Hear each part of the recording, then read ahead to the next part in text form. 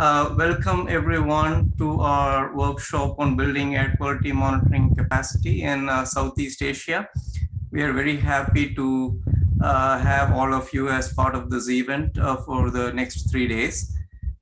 So we would like to start with a welcome speech from Mr. Dexter Payne of the Department of State. He is a program manager for this overseas program. He's a coordinator for air quality and hazardous chemicals in the Office of Environmental Quality, Bureau of Oceans and International Environmental and Scientific Affairs, the U.S. Department of State. He oversees the portfolio of assistance projects aimed at building air quality management capacity around the world. He has been a Foreign Service Officer since 2004 and has served in Mexico, Kyrgyzstan, Azerbaijan, Trinidad, Tobago, and Washington, D.C. Welcome, Mr. Payne. We welcome you to initiate this conference, this workshop. Thank you very much, Prakash. It is great to be here, and I would like to welcome all the participants. I think what you are doing here is incredibly important, and that's why the Department of State funds projects like this. The name of the project is Building Air Quality Monitoring Capacity in Southeast Asia. And so this project is deploying sensors and bringing people together, training them in air quality management techniques. Now, of course, what we really care about in the end is not just monitoring air quality, but actually improving air quality.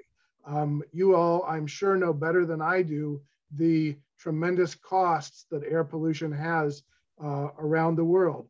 Conservatively, about 7 million people die every year from air pollution, and that's more than COVID, that's more than climate change.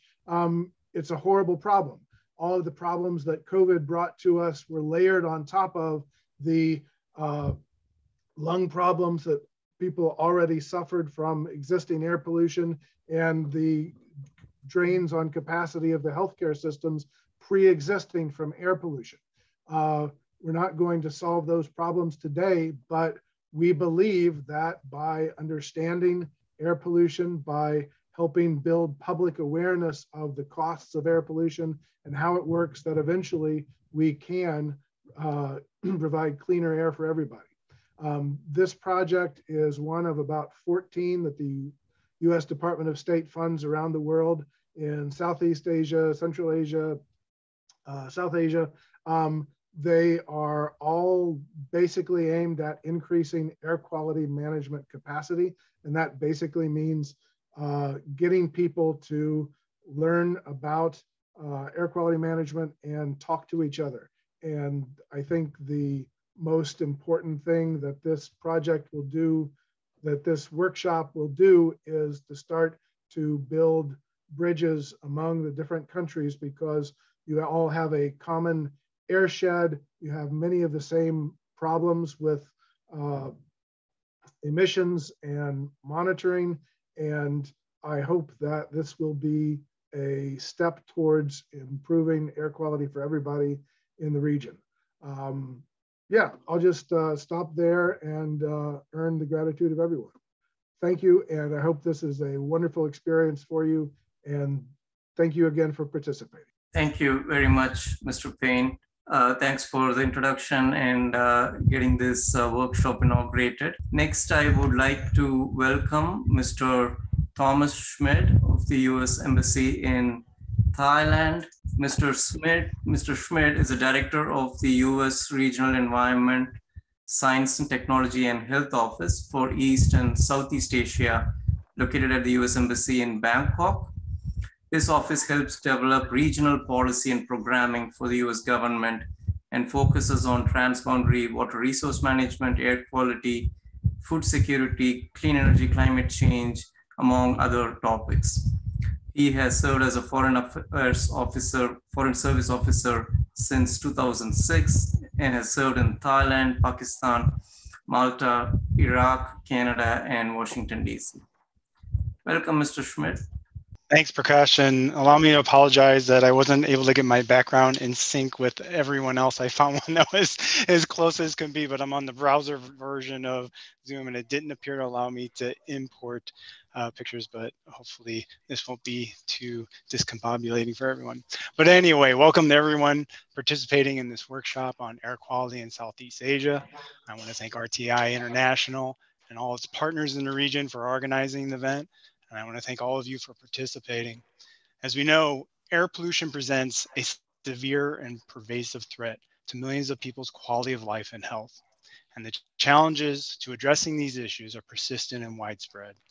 Each year, around 7 million premature deaths worldwide are attributable to air pollution, with more than 4 million of those deaths occurring in East and Southeast Asia. And like all forms of environmental pollution, air pollution is not stopped by political borders. It is transboundary. That makes international cooperation all the more important. Today, RTI International has gathered scientists, technical experts, and policymakers who care about air quality. In the United States, we have made tremendous progress in addressing air pollution over the years. Since passing the Clean Air Act in 1970, we have reduced air pollution by 70%, while growing the economy by 246% over that same period, proving that environmentalism is not counter to economic growth. We have done that partly through cooperation across borders.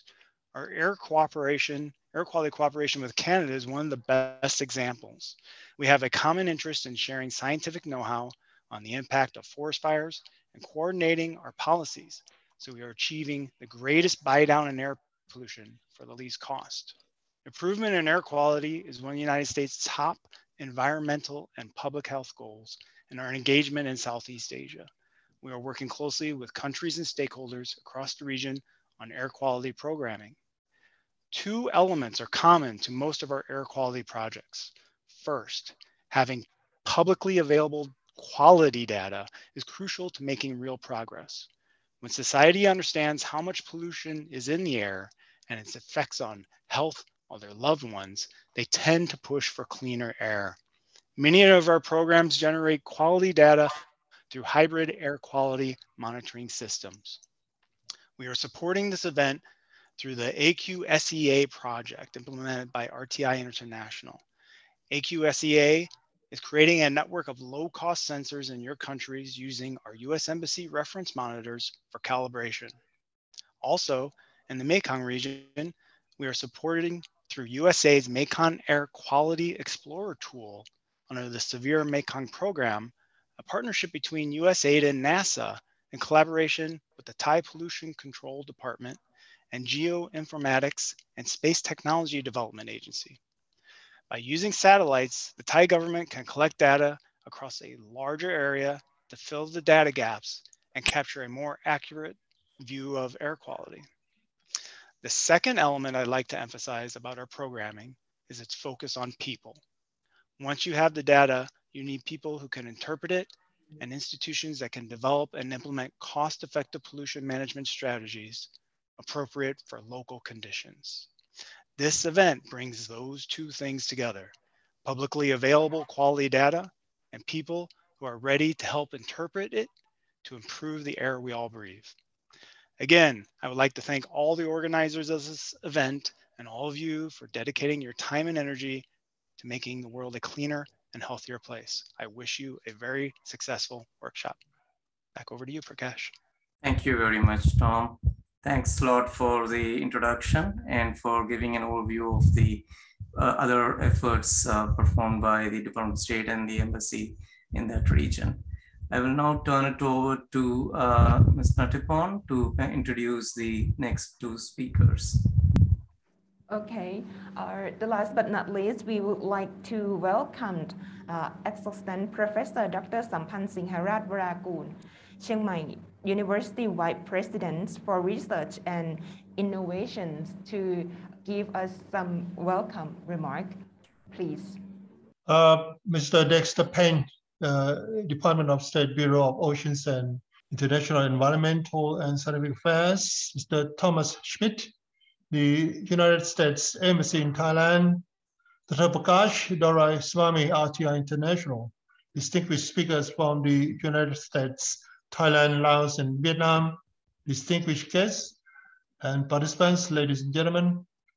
On behalf of Chiang Mai University, I'd like to welcome you all to the virtual workshop on AQC, Building Air Quality Monitoring Capacity in Southeast Asia today. Chiang Mai University serves an important role on social and research developments with great significance and high impact to all people by applying science and technology to enhance the effectiveness of the research outcomes.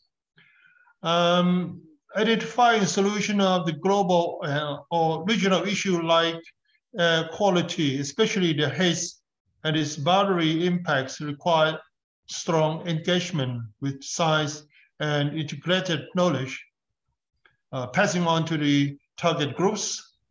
Likewise, the air quality monitoring network in Southeast Asia would form a strong foundation to help solve the health problems in the region, especially in the upper ASEAN countries, and apply to local requirements that are considered a solid foundation of the countries.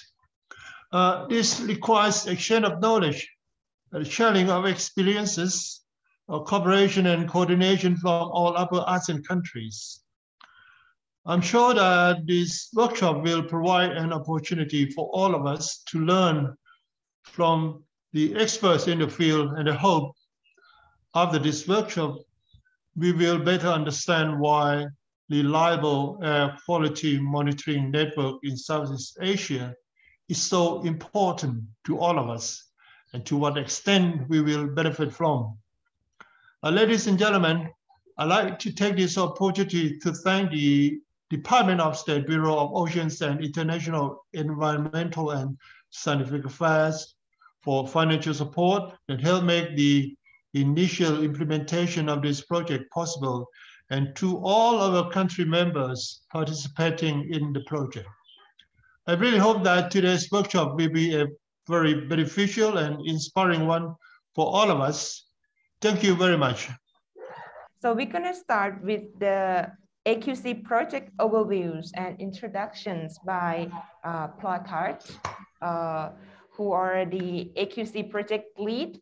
Okay, is a principal air quality science at RTI International, USA. So with more than 20 years of experience in the fields of air quality, he is a professionalist interest in the building capacity of stakeholders and has led some seminar efforts in India. He is the chair of editorials reviewer board for the journals of the Air Waste Management Associations and members of the editorial advisory committee for the AVMA Environmental Management Manager Publications. Welcome, Prakash.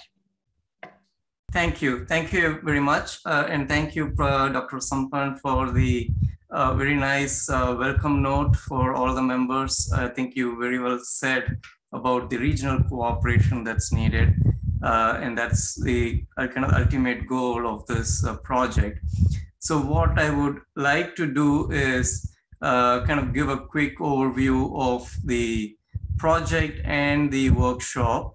So this is a project funded by the Department of State, and it's in partnership with our wonderful collaborators from Thailand, Laos, and Vietnam. So I will give a quick overview of the project, and then I will go over the goals of the workshop. What do we really want to get out of this workshop, and how it is structured.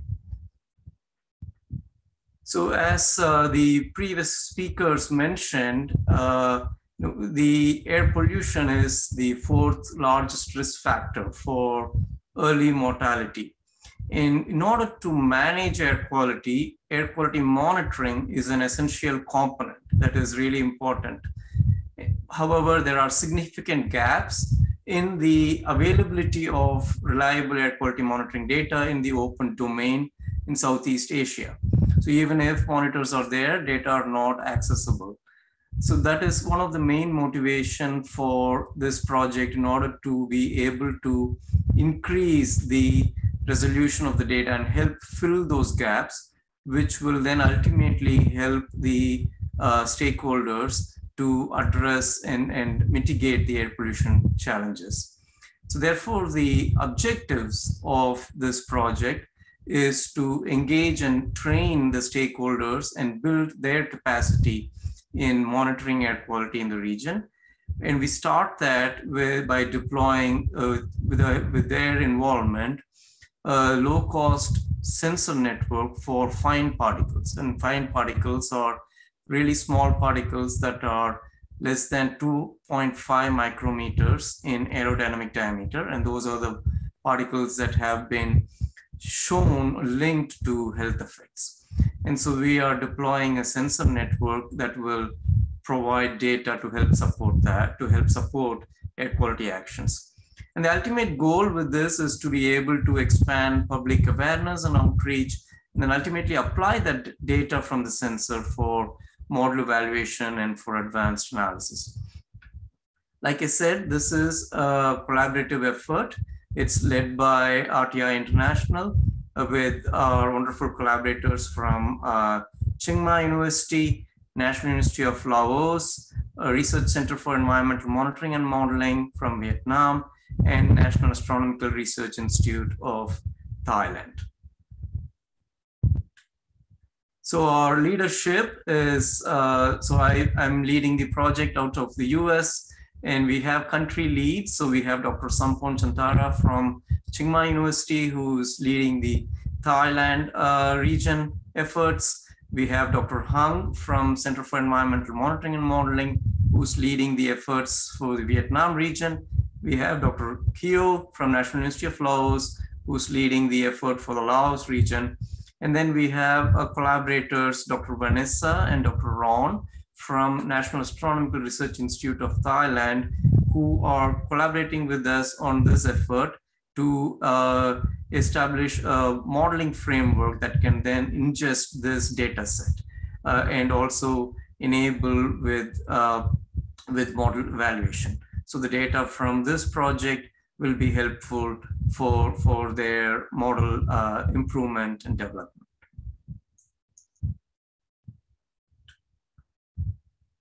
So on this project, the main activities that we have ongoing right now, like I mentioned, we are deploying the sensor network. Our goal is to have 100 low-cost PM2.5 sensors across, in total, across Thailand, Laos, and Vietnam. And we are using the Purple Air sensor, that's the name of the company, from the US. So we're using Purple Air sensors for deployment. In addition to that, we are leveraging 300 sensors, the dust buoy sensors that are already deployed in Thailand by Chiang Mai University, by Dr. Seth and his team from Chiang Mai University.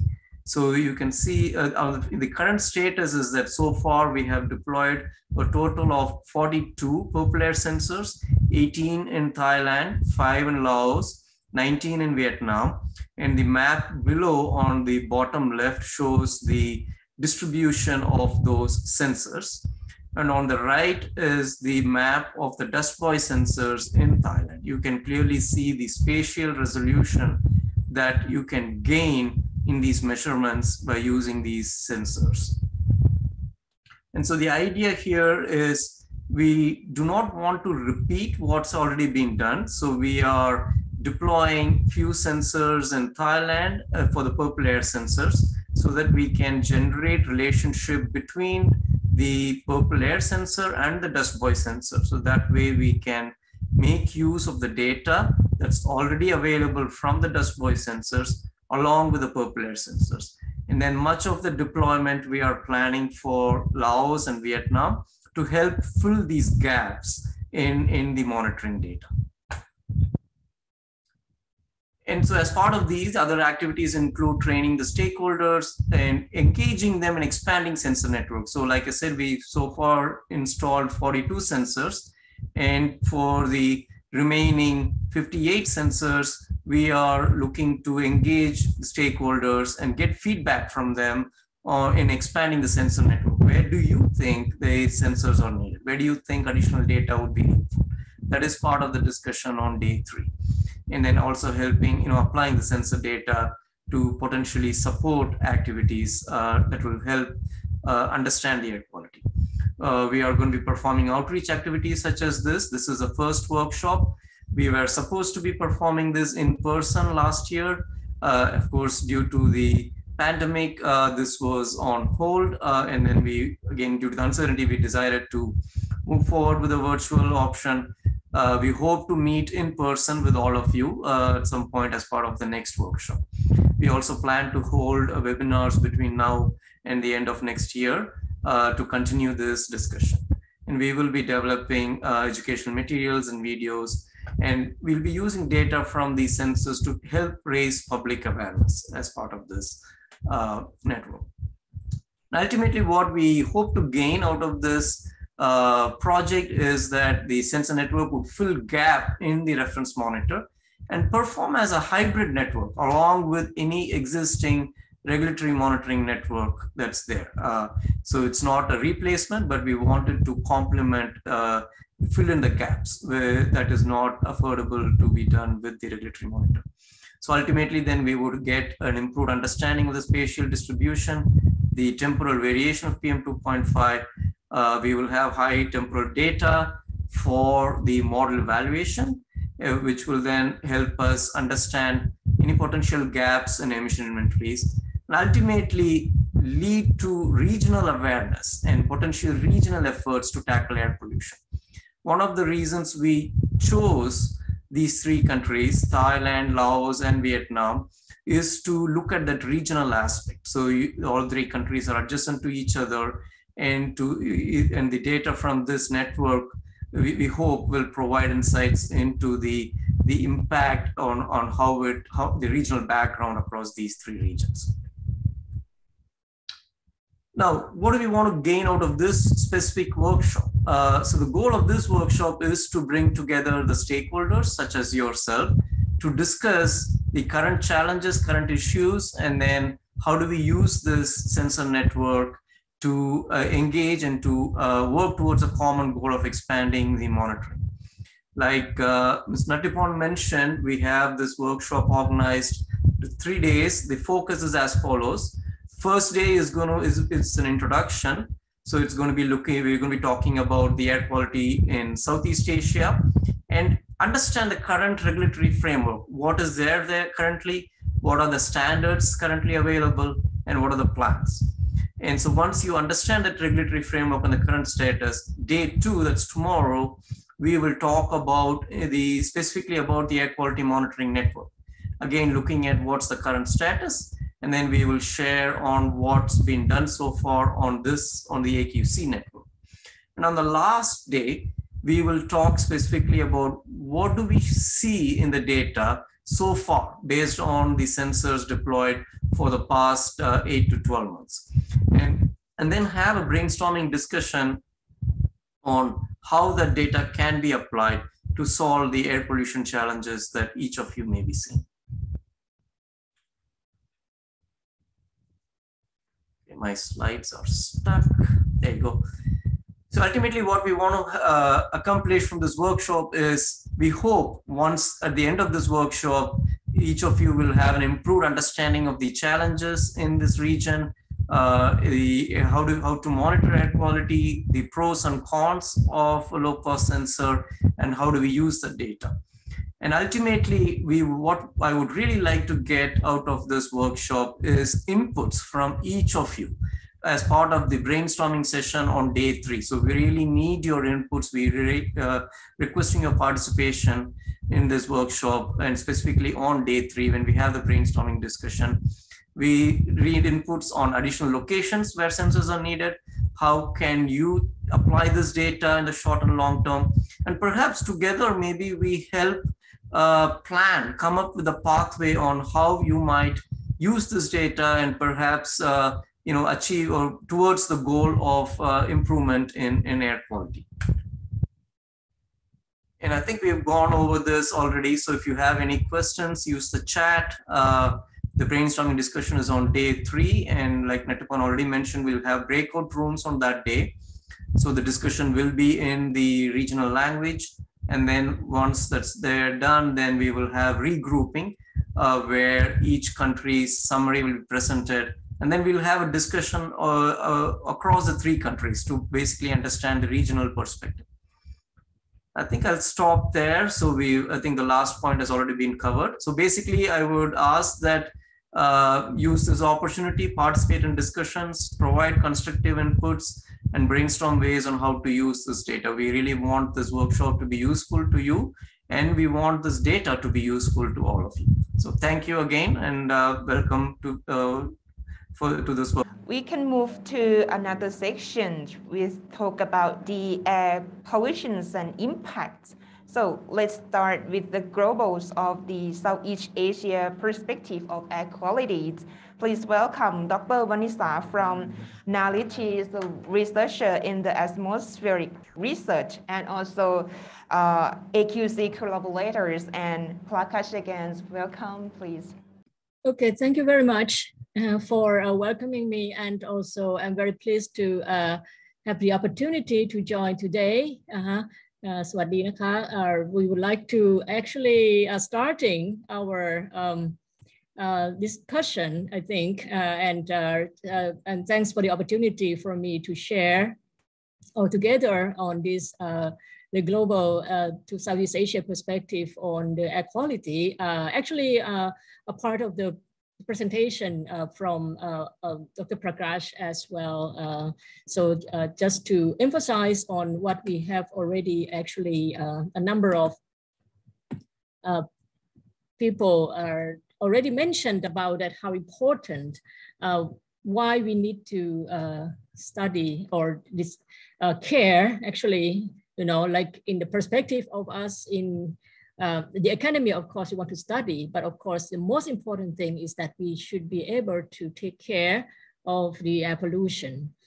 So in this, we already learned that the air pollution is the 4th largest risk of early mortality that has been studied by the group of researchers and published in 2019 for this fact that is the 4th largest risk following some other dates.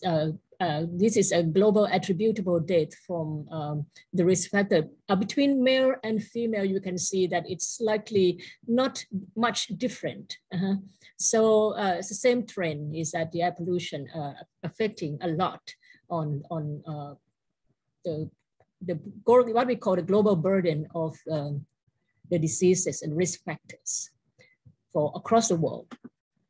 So from this, we know that the air pollution is also contribute to about 6.67 million deaths globally. And this is about 70% in Southeast Asian country. So you might see that the color is not as, you know, as high. The number of deaths as shown in this color scheme is not as high as in China or India, but still, of course, depends on the data. I think that is the big issue that we have got in Southeast Asia, and that is coming to why we need this project and also this workshop that we are going to discuss about. So as you can see that the 8 standardized dates, you see, and even in Myanmar, Laos, and Cambodia, our neighboring countries to Thailand, also pretty high, up to 120, 170 deaths per 100,000 people. So this is affecting a lot in the low and the middle income countries, and particularly in Southeast Asia, our countries are. So as we already know that the diseases, I got this picture from my colleague in the Clean Air Asia and Clean Air coalition, Climate and Clean Air, actually. So we started to focus on what are the causes of the air pollution. We see that the ozone and PM2.5 is among the first priority. And as you can see that if we look closer to Southeast Asia, of course, PM2.5 is very high. We monitor and not enough monitoring, of course, and we know that the PM2.5 affecting chronic obstructing pulmonary disease, COPD, and childhood pneumonia, this heart disease and stroke. We see also even for the women, the babies, we have a low birth weight. I think this will be touched upon with more detail in the next speaker as well. So very important. So, but in Southeast Asia, if we look back into where I am here and where many of us here, Thailand, Laos, and Vietnam, we're looking into air pollution crisis as a crisis, and it's in combination with the climate change issue. Why are we looking at that? We know that actually air pollutants are also short-lived and climate pollutants. We can consider that these short-lived climate pollutants, this is a slide from the Climate and Clean Air Coalition. A number of our colleagues in Southeast Asia are involved in this study, so that we want to communicate to the policymakers as well that when we want to tackle PM2.5, we also at the same time reducing the Earth temperature, so to speak, which means that PM2.5 are composed of the black carbon, and therefore we need to reduce that. So it has about 900, like almost more than half of the climate impacts of HFC, for example. And therefore, the climate mitigation pathway can be quick, as has been illustrated on this diagram, that the black carbon and methane can be reduced up to 0.5 degrees C, and or shortly will be also that much, 0.6.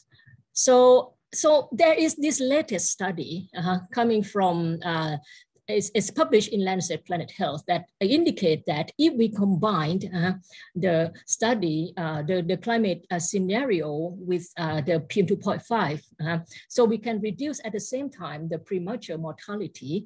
As you can see that if we start now, so from 2020 up to 2050, we can achieve the lower temperature, and also at the same time premature death will be reduced as well. This is very highlighted in China, but of course in Southeast Asia we have less data. Of course, this study in Aqsea will complement more of the data for such a similar study. So we know that the climate impact have on both drought and flooding, but certainly forest fire is so important. Forest fire is so important in Southeast Asia, and this resulting in PM2.5 unavoidably. And also the surface ozone and nitrogen dioxide and nitrogen oxides. These are all the suite of air pollution, and the source of these are transportation industries as well as the forest fires that I mentioned earlier. So this is the latest study from the publication actually this is from southern Vietnam, very interesting that they have indicated a meteorological factor that affecting our Southeast Asia, the mega cities, particularly this is Ho Chi Minh City. There was the event that the forest fire when the winds coming from the north also affecting the city, mega city like Ho Chi Minh City, and also when the wind coming from the south. That is the event. The top one is in 2013, and the bottom one is from the 2015 biomass burning event, actually from Indonesia. It could come as far as Ho Chi Minh City. So as you can see that the meteorological situation is so significant. So the city, particularly in our Mekong region, mainland Southeast Asia, can be affected a lot. At times of the year. from in both winds direction. This also affecting in Bangkok. This is my capital city in Thailand. There is a heat situation in this last few months in February. And also, as you can see, the visibility can be so poor. And yeah, so to speak, that in northern Thailand, where I am, where Narit, our headquarters is, also we have observation of the air quality, and we have the picture of how the visibility can be reduced day by day, and we also have the LiDAR to observe the level of air pollution in the Bari layer of the city of Chiang Mai, where we are, and also in the southern Thailand in Hat Yai, Songkhla, as you can see. These are the picture from our research team in Narit as well.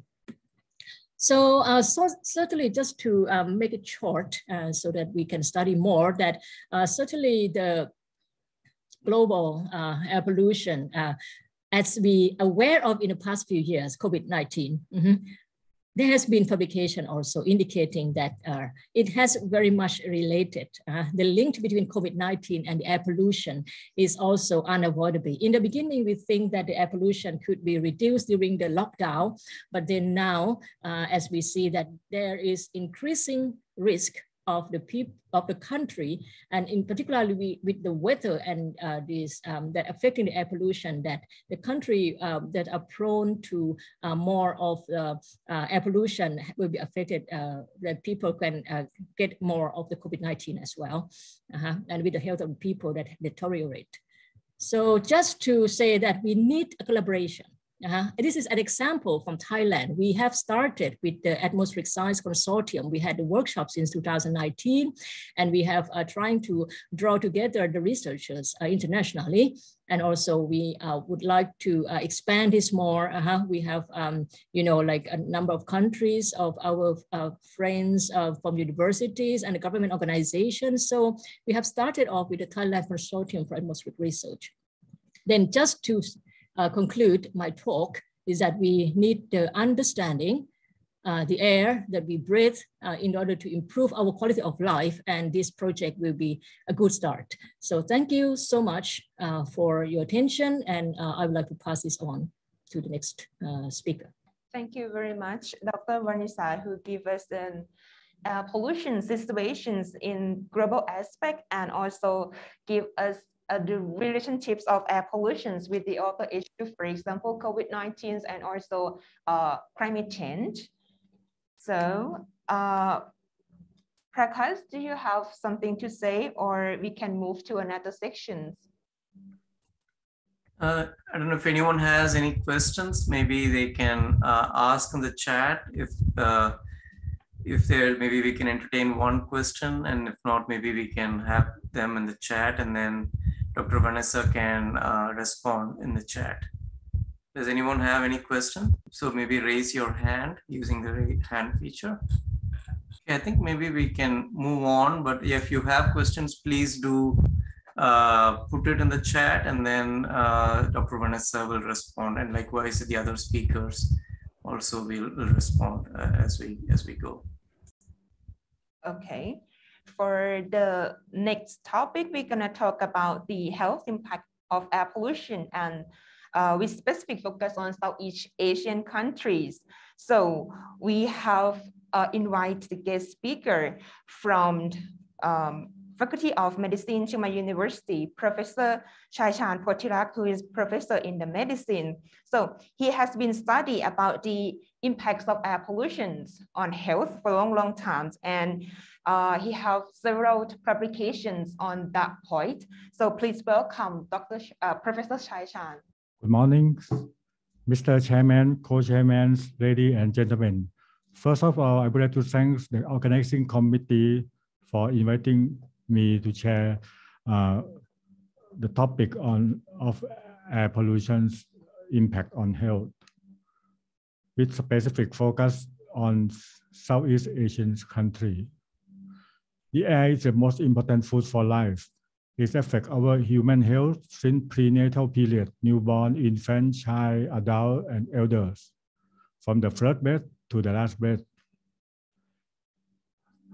The air contains air pathogens, contains physical air conditions like humidity, temperature, and barometric pressure. But today we not focus on these two items. We focus on air pollutants. The air pollutants have classified by the source as ambient air pollutions and household air pollutants. Both kinds have particulate matter and gaseous air pollutants. The most common and persistent long term is a PM2.5 that have great impact on our health.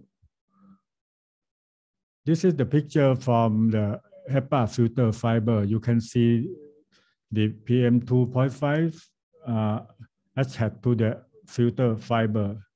And this is an electron microscopic view of the PM2.5.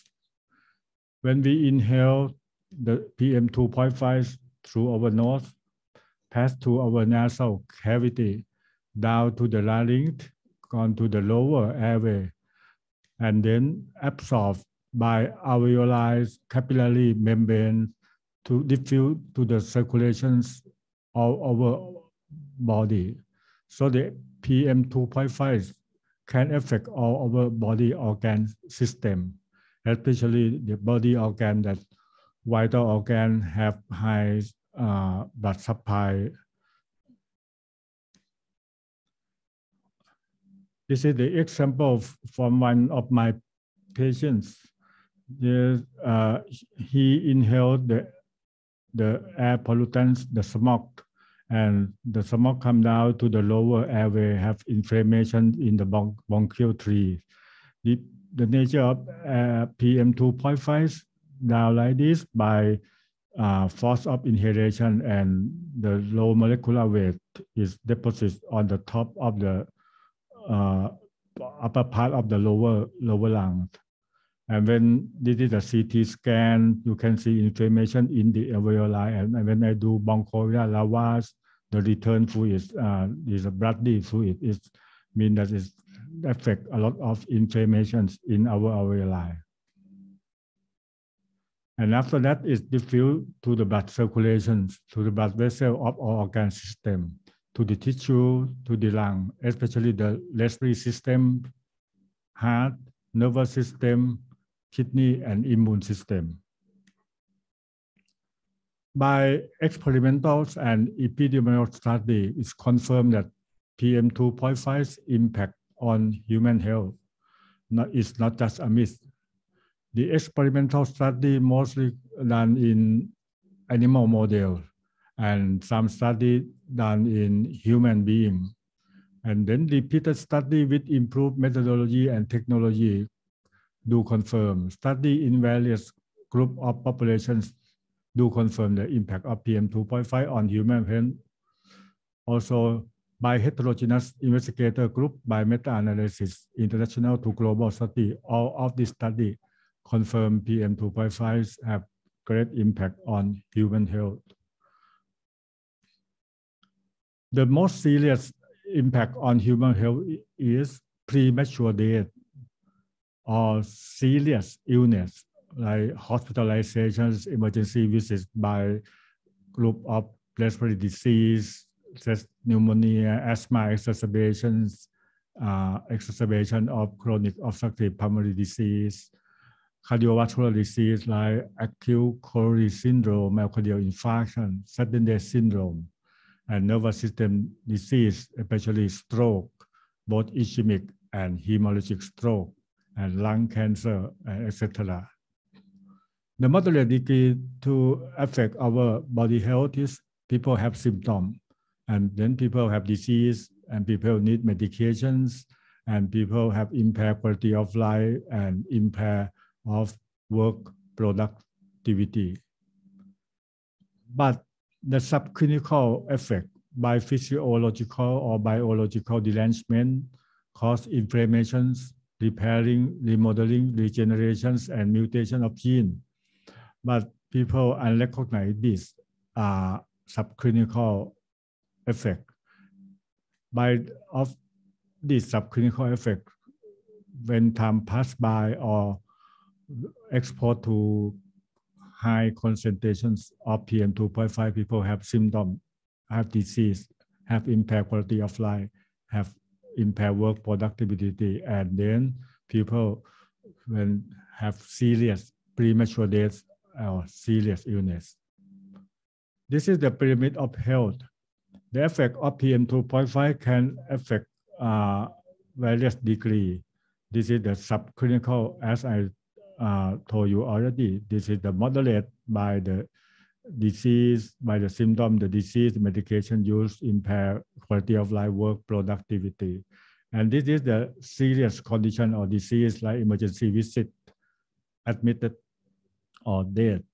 It depends on degree of exposure, both concentrations and duration of exposure.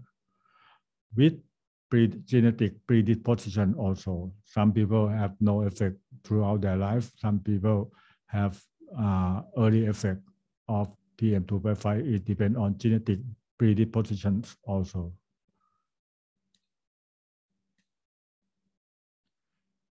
When we do PM2.5 related disease focus monitoring, most of the researchers, the WHO, United Nations, or global burden disease usually monitor some of this because there are many diseases that are PM2.5 related. But the important disease that usually we do research and disease monitoring is daily mortality, emergency visits, hospitalization, and annual death. For the infectious disease, we usually monitor pneumonia. For the NCD, non-communicable disease, is a top hit disease in the aging era, like ischemic heart disease, COPD, stroke, and lung cancer. This is the common disease for monitoring the effect of PM2.5 on health. The air pollution affect the disease like NCD, infections, and allergy, and then have adverse effects. So it's increased mortality, morbidity, and healthcare costs. So it's impede our economy of the society, of the country, of the regions, and globally. And then when the region, the society, the countries drop down the economics, you have increased air pollution again. This is the vicious cycle. So not only health, but also economy. I would like to focus with us on Southeast Asian regions. The data mostly from global burden disease. This is the GBD 2017. You can see in the Southeast Asia, the global death, annual global death that attributable to PM2.5 is between 6 to more than 10% of total death. Let's say in Thailand, about 6 to 8%. In Laos, in Cambodia, more than 10%. In Philippines, around 8 to 10% like this. Indonesia, Malaysia, Brunei, also 6 to 8% of total deaths, annual death. And when we classify the death rate per 100,000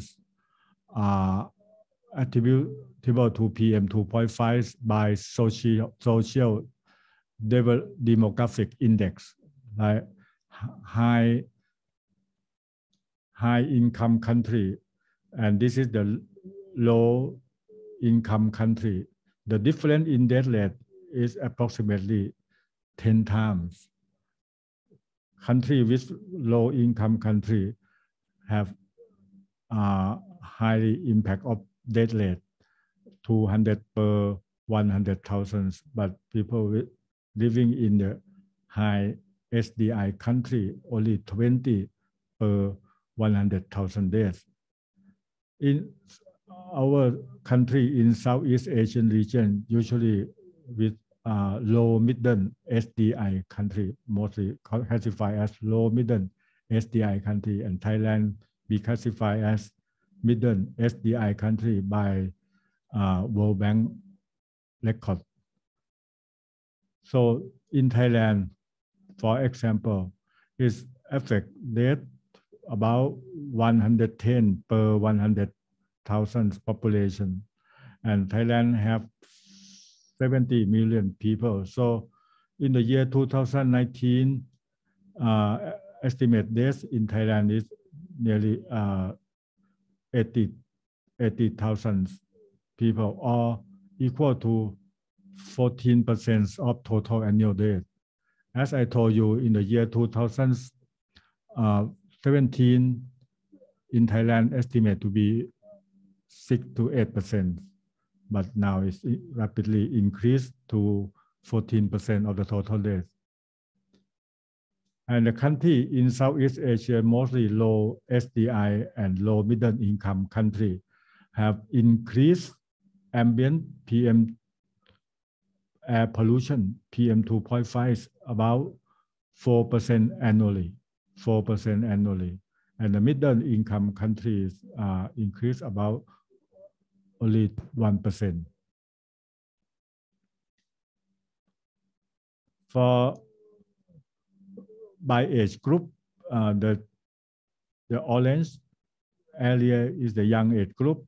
This is the middle, and this is the elderly, more than 70 years old. You can see in Southeast Asian country, low middle SDI have increasing death our age group, and the middle SDI country increasing death mostly in between 50 to 70, mostly increased death. The disease that cause increased death is pneumonia, lung cancer, COPD, stroke, and heart disease. You can see especially heart disease and stroke and COPD increased death in people with more than 50 years old.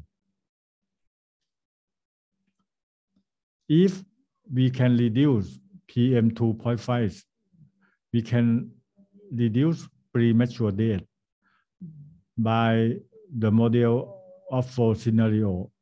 Annual PM 2.5, 35 is scenario 4, scenario 3, 25, scenario 2, 15, and scenario 1, 10 annual PM 2.5.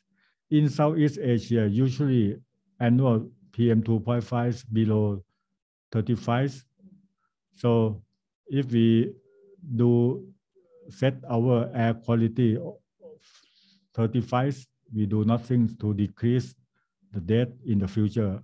If we set the scenario as 25, we decrease the death. At 15, we also much more decrease the death. And if we set to 10, we can decrease the death by 4% annually. And this is the disease that affect by PM 2.5 cause premature death from 1999 to 2014. This is the total. For example, the stroke is increasing the recent past 5 years.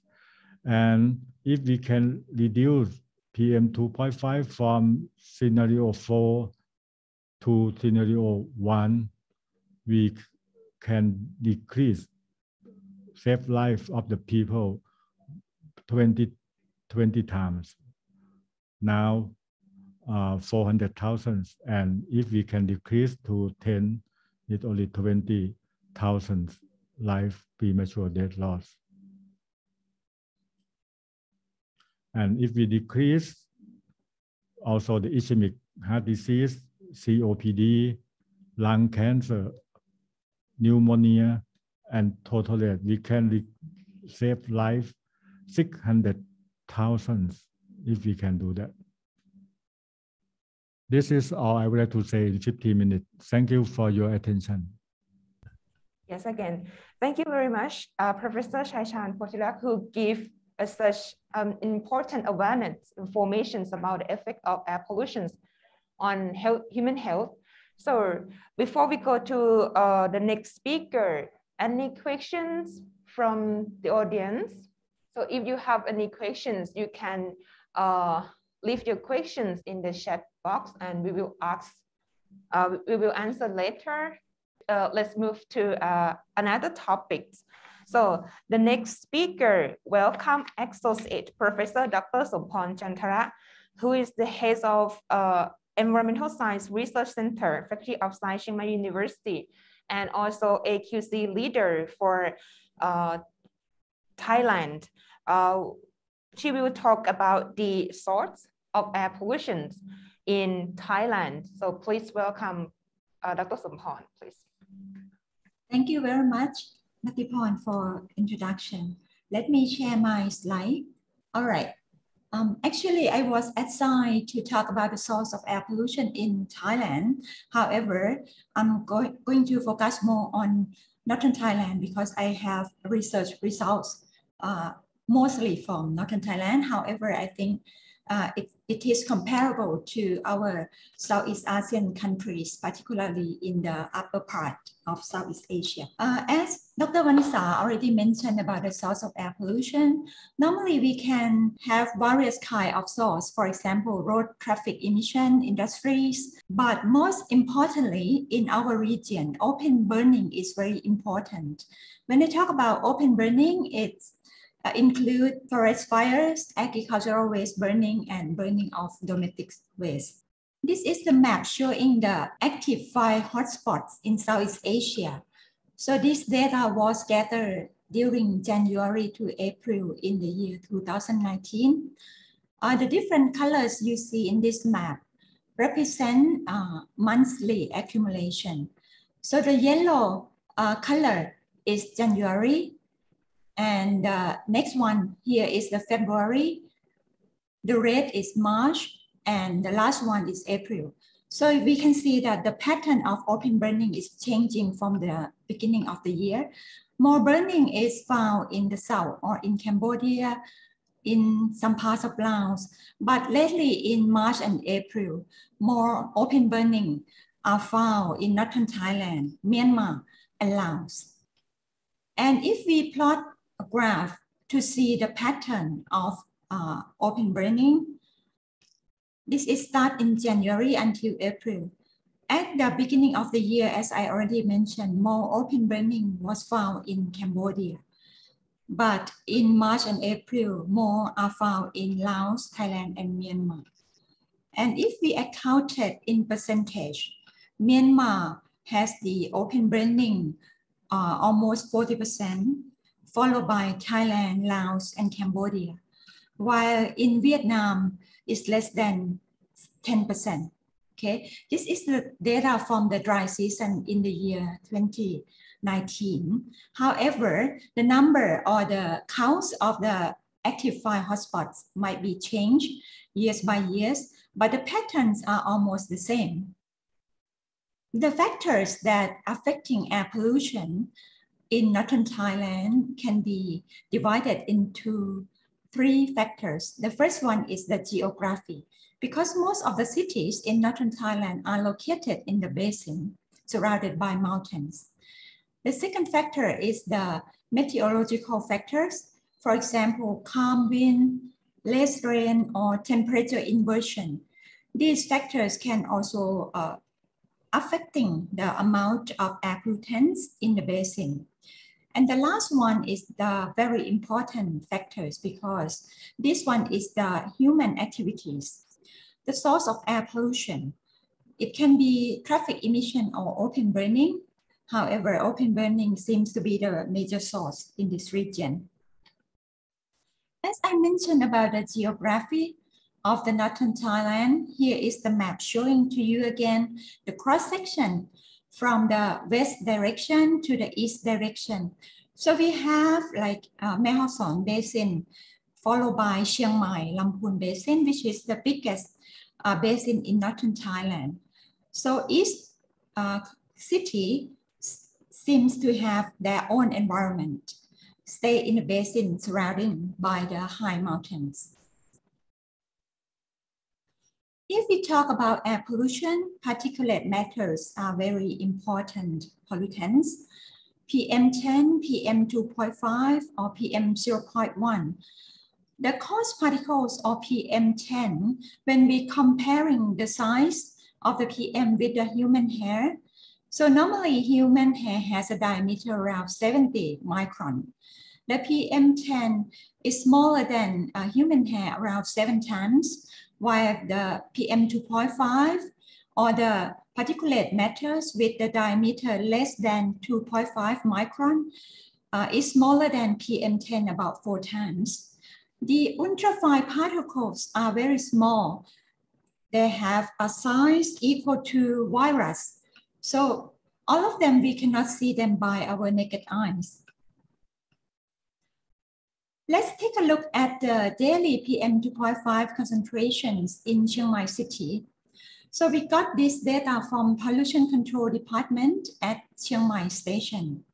So the data went back to the year 2011 up to now. So the red line you see here is the Thailand National Air Quality Standard for 24 hours. So it should not exceed 50 microgram per cubic meter. However, in the dry season, let's say during February until April, the PM2.5 concentration, daily concentration, always higher than the standard. In some day, we got a very high concentration, over 200 microgram per cubic meter. For instance, in the year 2015 or 2019, luckily this year, the air pollution is not so serious because we have more rain in the dry season from time to time. Before we do the source analysis of the air pollution, we have to collect the air pollutants. In this study funded by the National Thailand Research Fund, we collect the PM2.5 samples. The way to collect the samples, we can use various types of air samplers. This one is the high volume air sampler, low volume, and mini volume air sampler. This is the filter paper we use to collect the PM2.5 sample. It is the quartz fiber filters. After the 24-hour sampling, we got this kind of filter. You can see the black or gray color over the white filter paper. And these also the two PM2.5 samples collected by the low volume and mini volume air samplers. After we got the samples, we will analyze the chemical composition to find out the major chemical composition that can be representative of the source. In our lab, we analyze the organic compounds, for example, polycyclic aromatic hydrocarbons using GCMS. We analyze water-soluble ions using ion chromatograph, analyze metals using ICP, and the last one is carbon analyzer for carbon analysis. If we talk about the pollutants, the air pollutants, the primary pollutant source can be emitted from biomass burning, traffic emission, road dust, soil resuspension, and so on. But if we talk about the secondary pollutants, it means chemical reactions in the atmosphere. It can be organic aerosol or inorganic aerosols. In this research, the thing that I'm going to explain to you, we will compare the source between two areas. Spatial variation is the comparison between two areas. We select Chiang Mai City and Nan province for comparison. And the next one is the temporal variation. We will compare between smoke haze period and non-smoke haze period. Before we can do that, we have to identify the source tracers. For example, for biomass burning, we have to select significant source tracers, for example, levoglucosan, potassium ion, or organic carbons. For the traffic source, we use elemental carbons. For the road dust, we use the metals, such as calcium, copper, and zinc. For the secondary aerosols, we might use nitrate, sulfate, and ammonium. So this is the spatial variation. We compare between two areas. The first one is Chiang Mai City.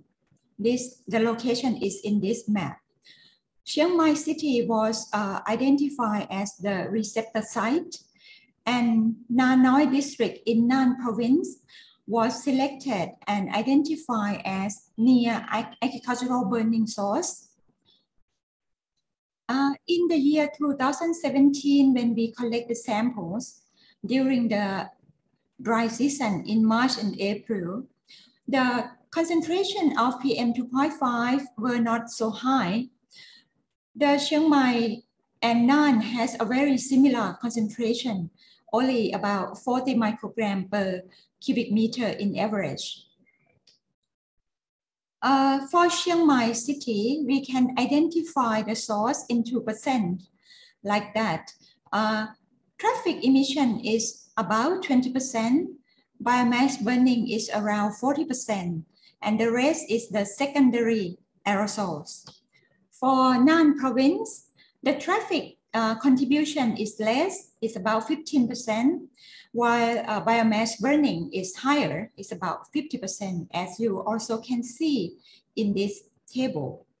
So in conclusion, Chiang Mai City has more contribution from traffic emission, while in Nan province has more contribution from biomass burning.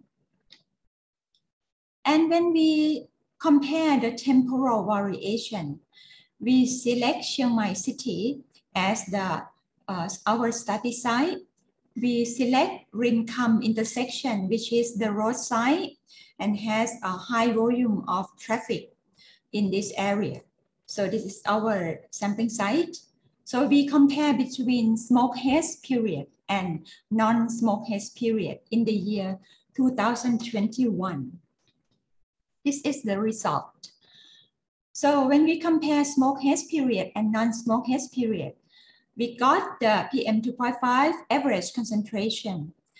During the smoke haze period, the concentration of PM 2.5 is quite high. It's about 120 microgram per cubic meter.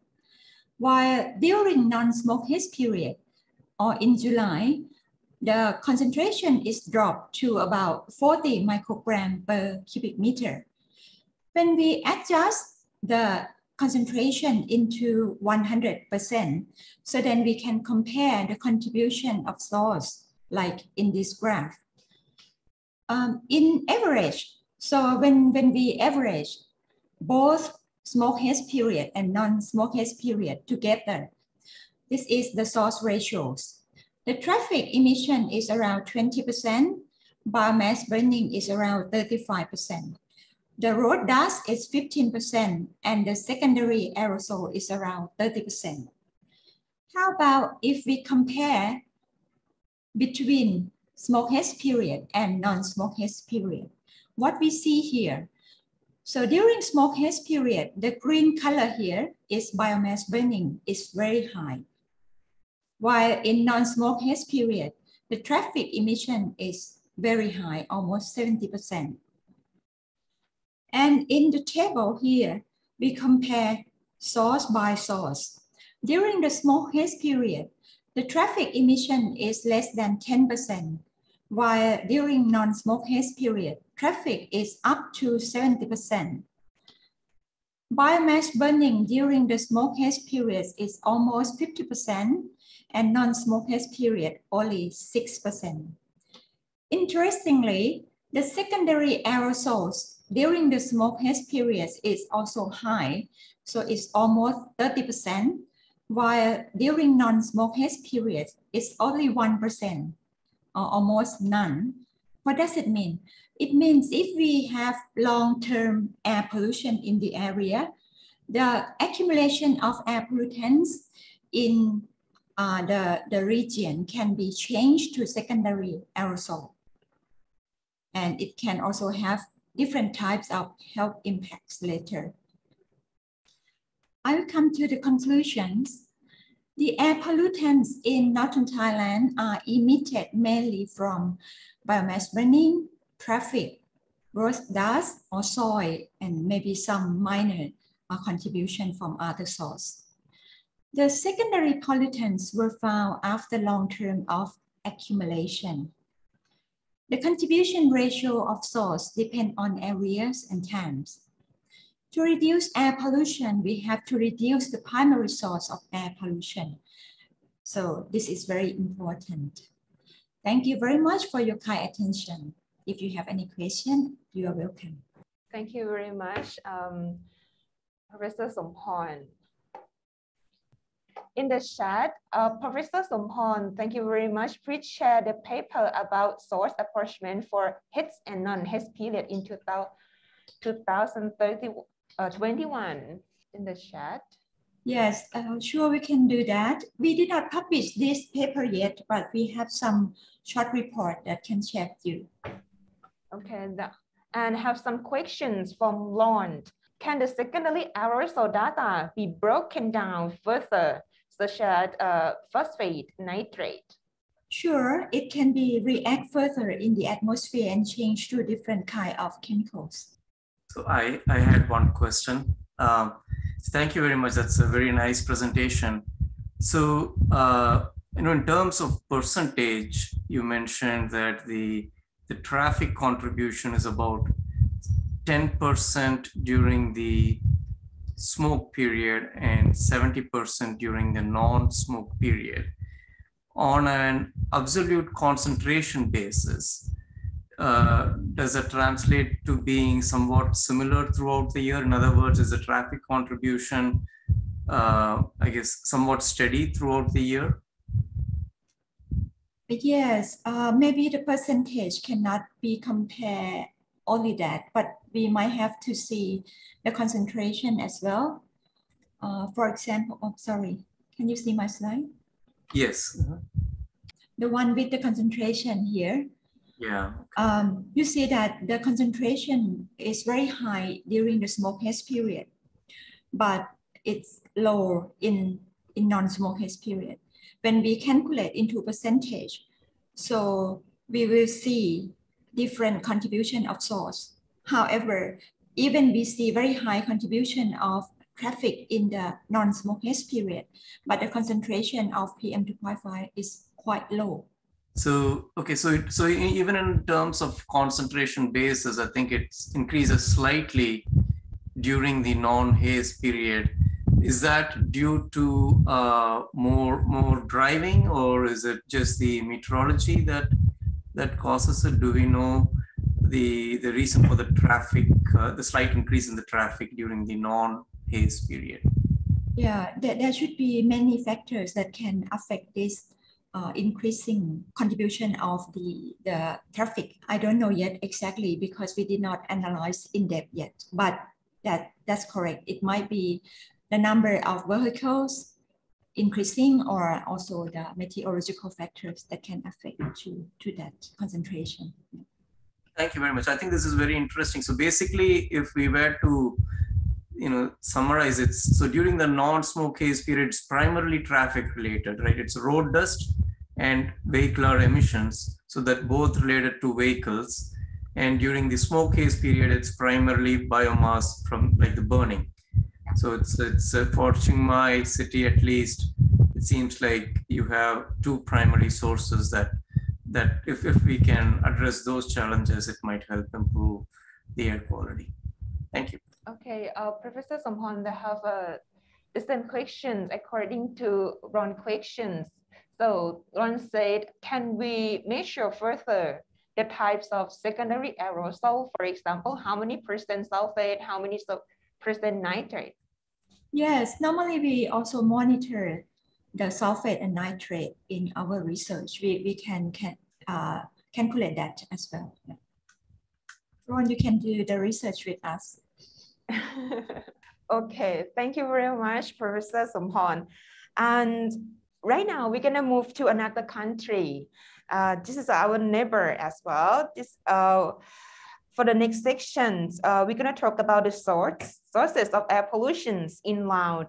So please welcome Mr. Thilakon. So he is a technical researcher at National Research and Environmental Research Institute, Ministry of Natural Resource and Environment at Laos. Please welcome. And once again, my name is Thilakon from Manila. For today, we are present for the source of the air pollution in Laos. So this is the content for my presentation today. For the first one is the implementation of the air quality monitoring. The second one is the air quality monitoring baseline data that we got. And for the third one is the air quality source classification. And for the first one is the implementation of the air quality monitoring. At present, NERI, that's the name of my organization, for monitoring and analyze the air quality by using equipment. For this equipment we analyze for air quality, we have air quality monitoring stations, mobile air quality monitoring and analyze equipment, and PM2.5 station, and we just complete all the part and measuring air quality outside. And the second one, the air quality monitoring baseline data. I would like to inform that we can't complete survey of the air quality measuring part of the 18th province nationwide to the country. And we identified 41 experimental part complete monitoring and air quality in the 15th province. For this, the figure is to show the data, the baseline data that we got from.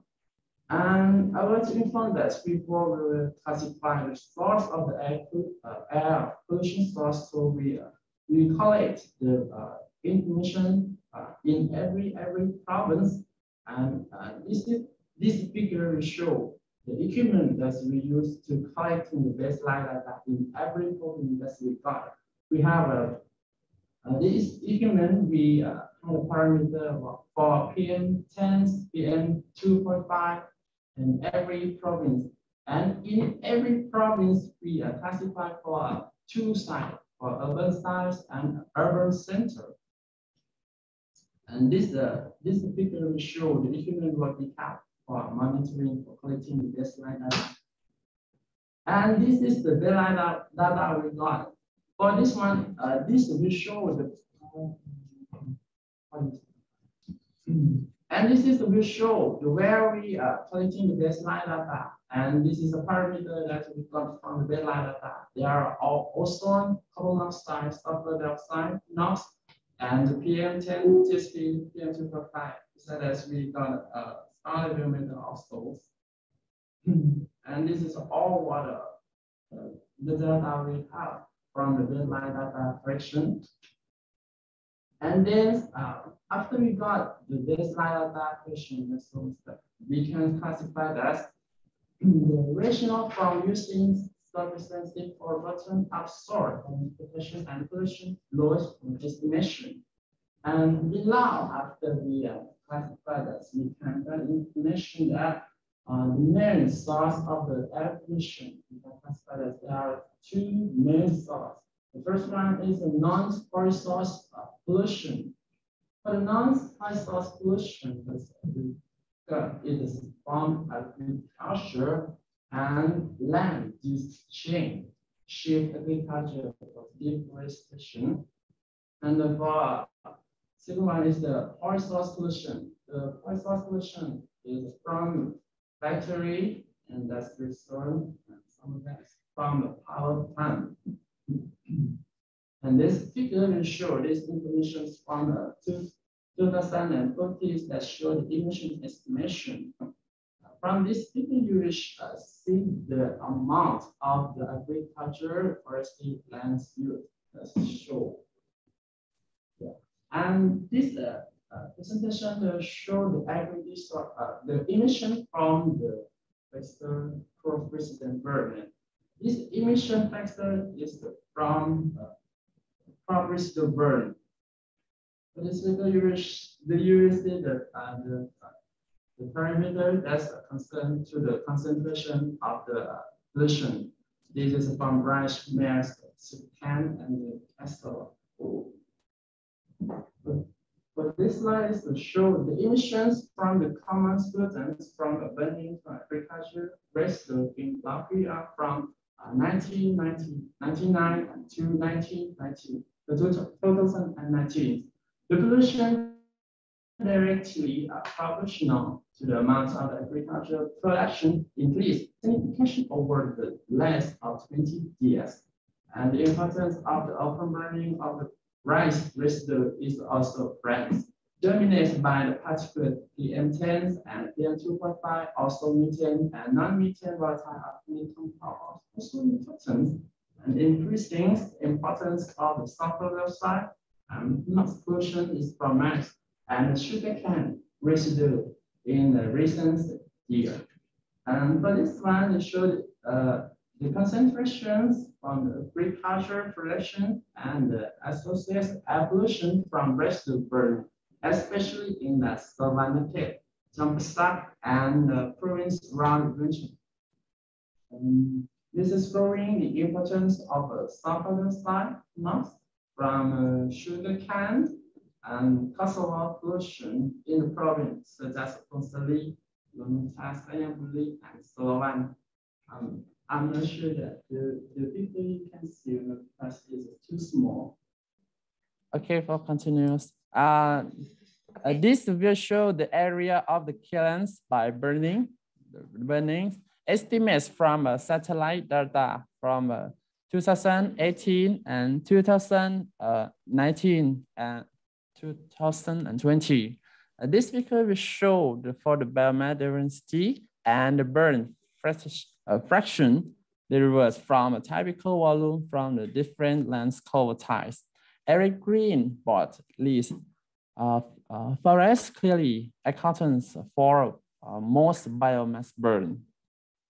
Okay, this is the video, and this video I collect it, but when I am collecting the baseline data in the field, this is the real situations of the activity of the people in the local area of that activity. This activity is the local deck clearance for the agricultural purpose. So sorry for the problem. My video doesn't work. And this behind me right now is the show the burning, and this is the main source of the pollution in the northern part of my country. When they're burned, because the people in the local area, when they burn, they cannot control. But when the burning, when they cannot control, the burning is a large area. When it's the large area, so it's makes and make this the pollution is the wide in the large area. And this video will show, but I think this doesn't work. This will show the activity of the people in the local area in the mountain, in the northern parts of my country. This is the deforest and the clear and the area for agriculture purpose. And beside of the non-point source from the agriculture, deforestation, and the point source pollution from the factory and the industry, there are pollution source from the transportation, and some of the source that come from the open burning in the village. This information can help me to classify this.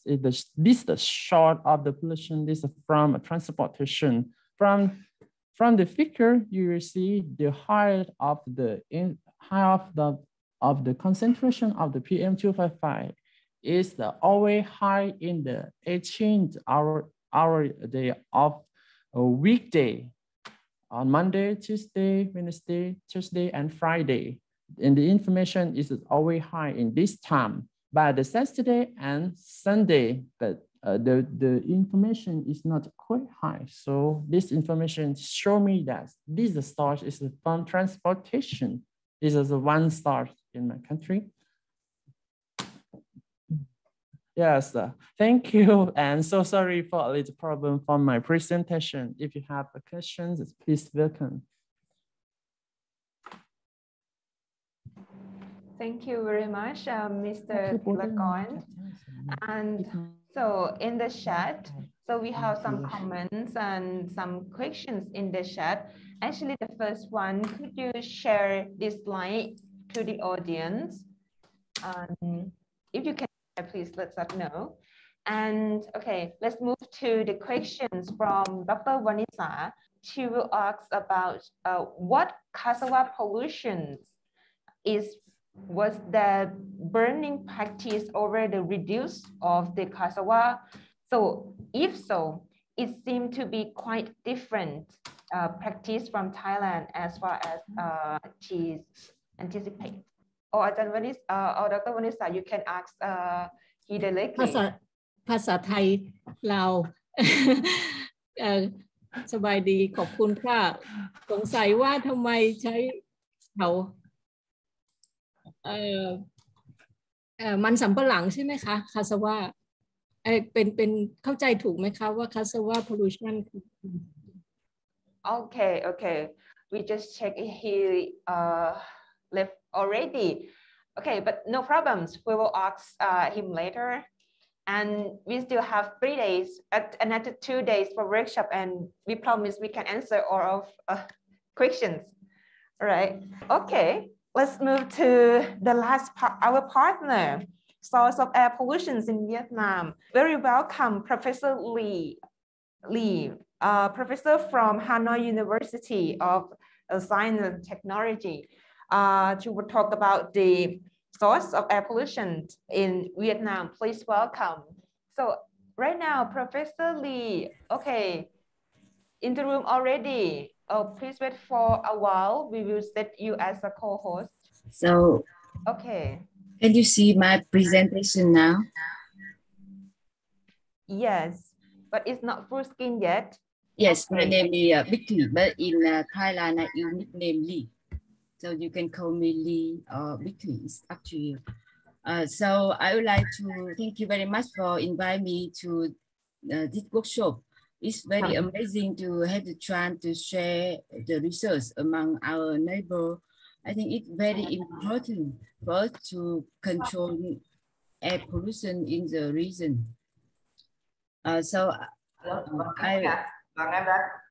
going to present about current status of air pollution in Vietnam, short and factor affecting air quality. So for all, I would like to talk about the current state of air pollution in Vietnam. So as you can see in the figure, it's a satellite data. You can see that air pollution is something that have very clear regional character. So in Vietnam, I will concentrate in Hanoi, in the north, and Ho Chi Minh in the south. This one is for NO2, and we also have very clear picture of regional air pollution. I think that the country in the region, we share one common thing, that when the meteorological condition is not good, we are going to have some hotspots, some serious high problem. For example, in that time in Hanoi, we have a serious air pollution in Ho Chi Minh and Bangkok. And in this figure, we have collected the PM 2.5 in Hanoi, Ho Chi Minh City, Chiang Mai, Vientiane, and Bangkok.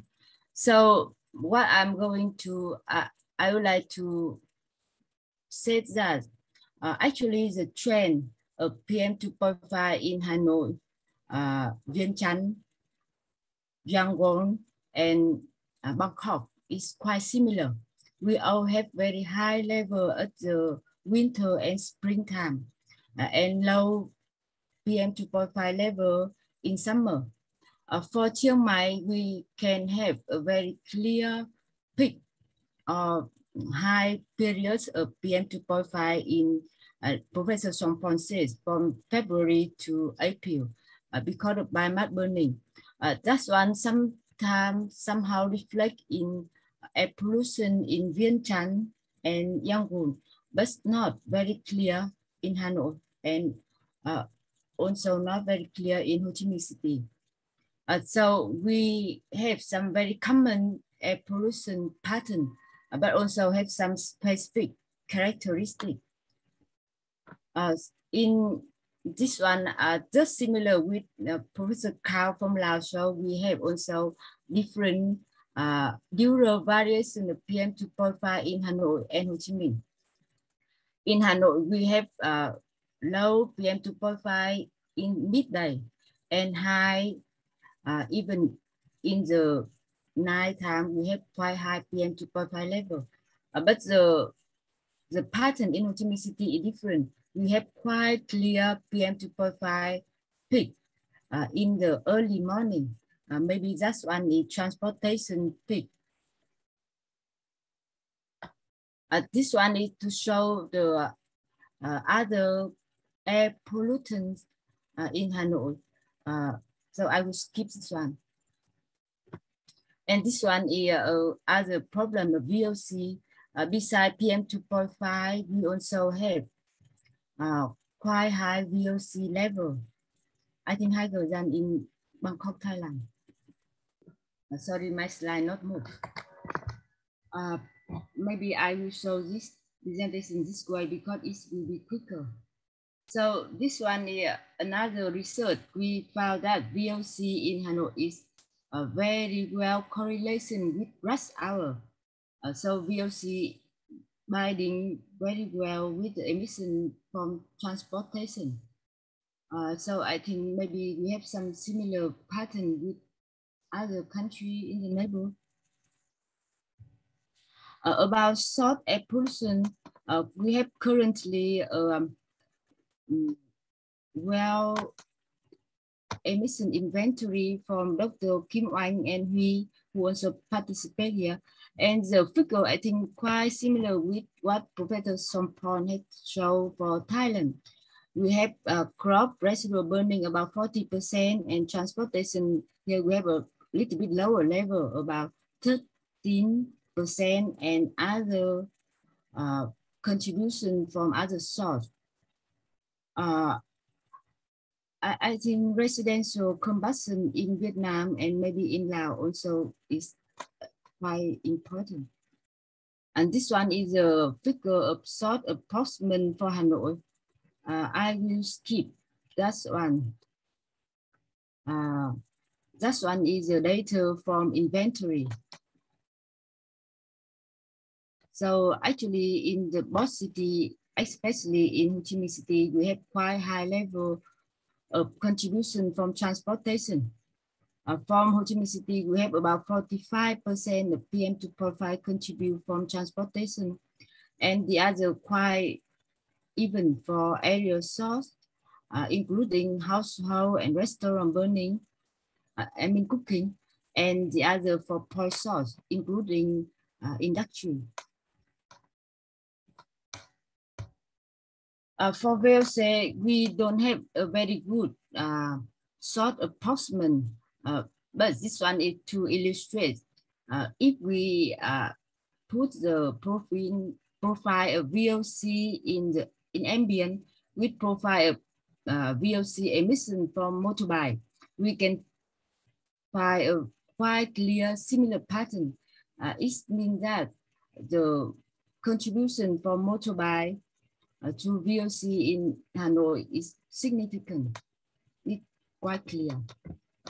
So I would like to come to the affecting factor. So this one is this figure shows the effect of wind direction. We can see that and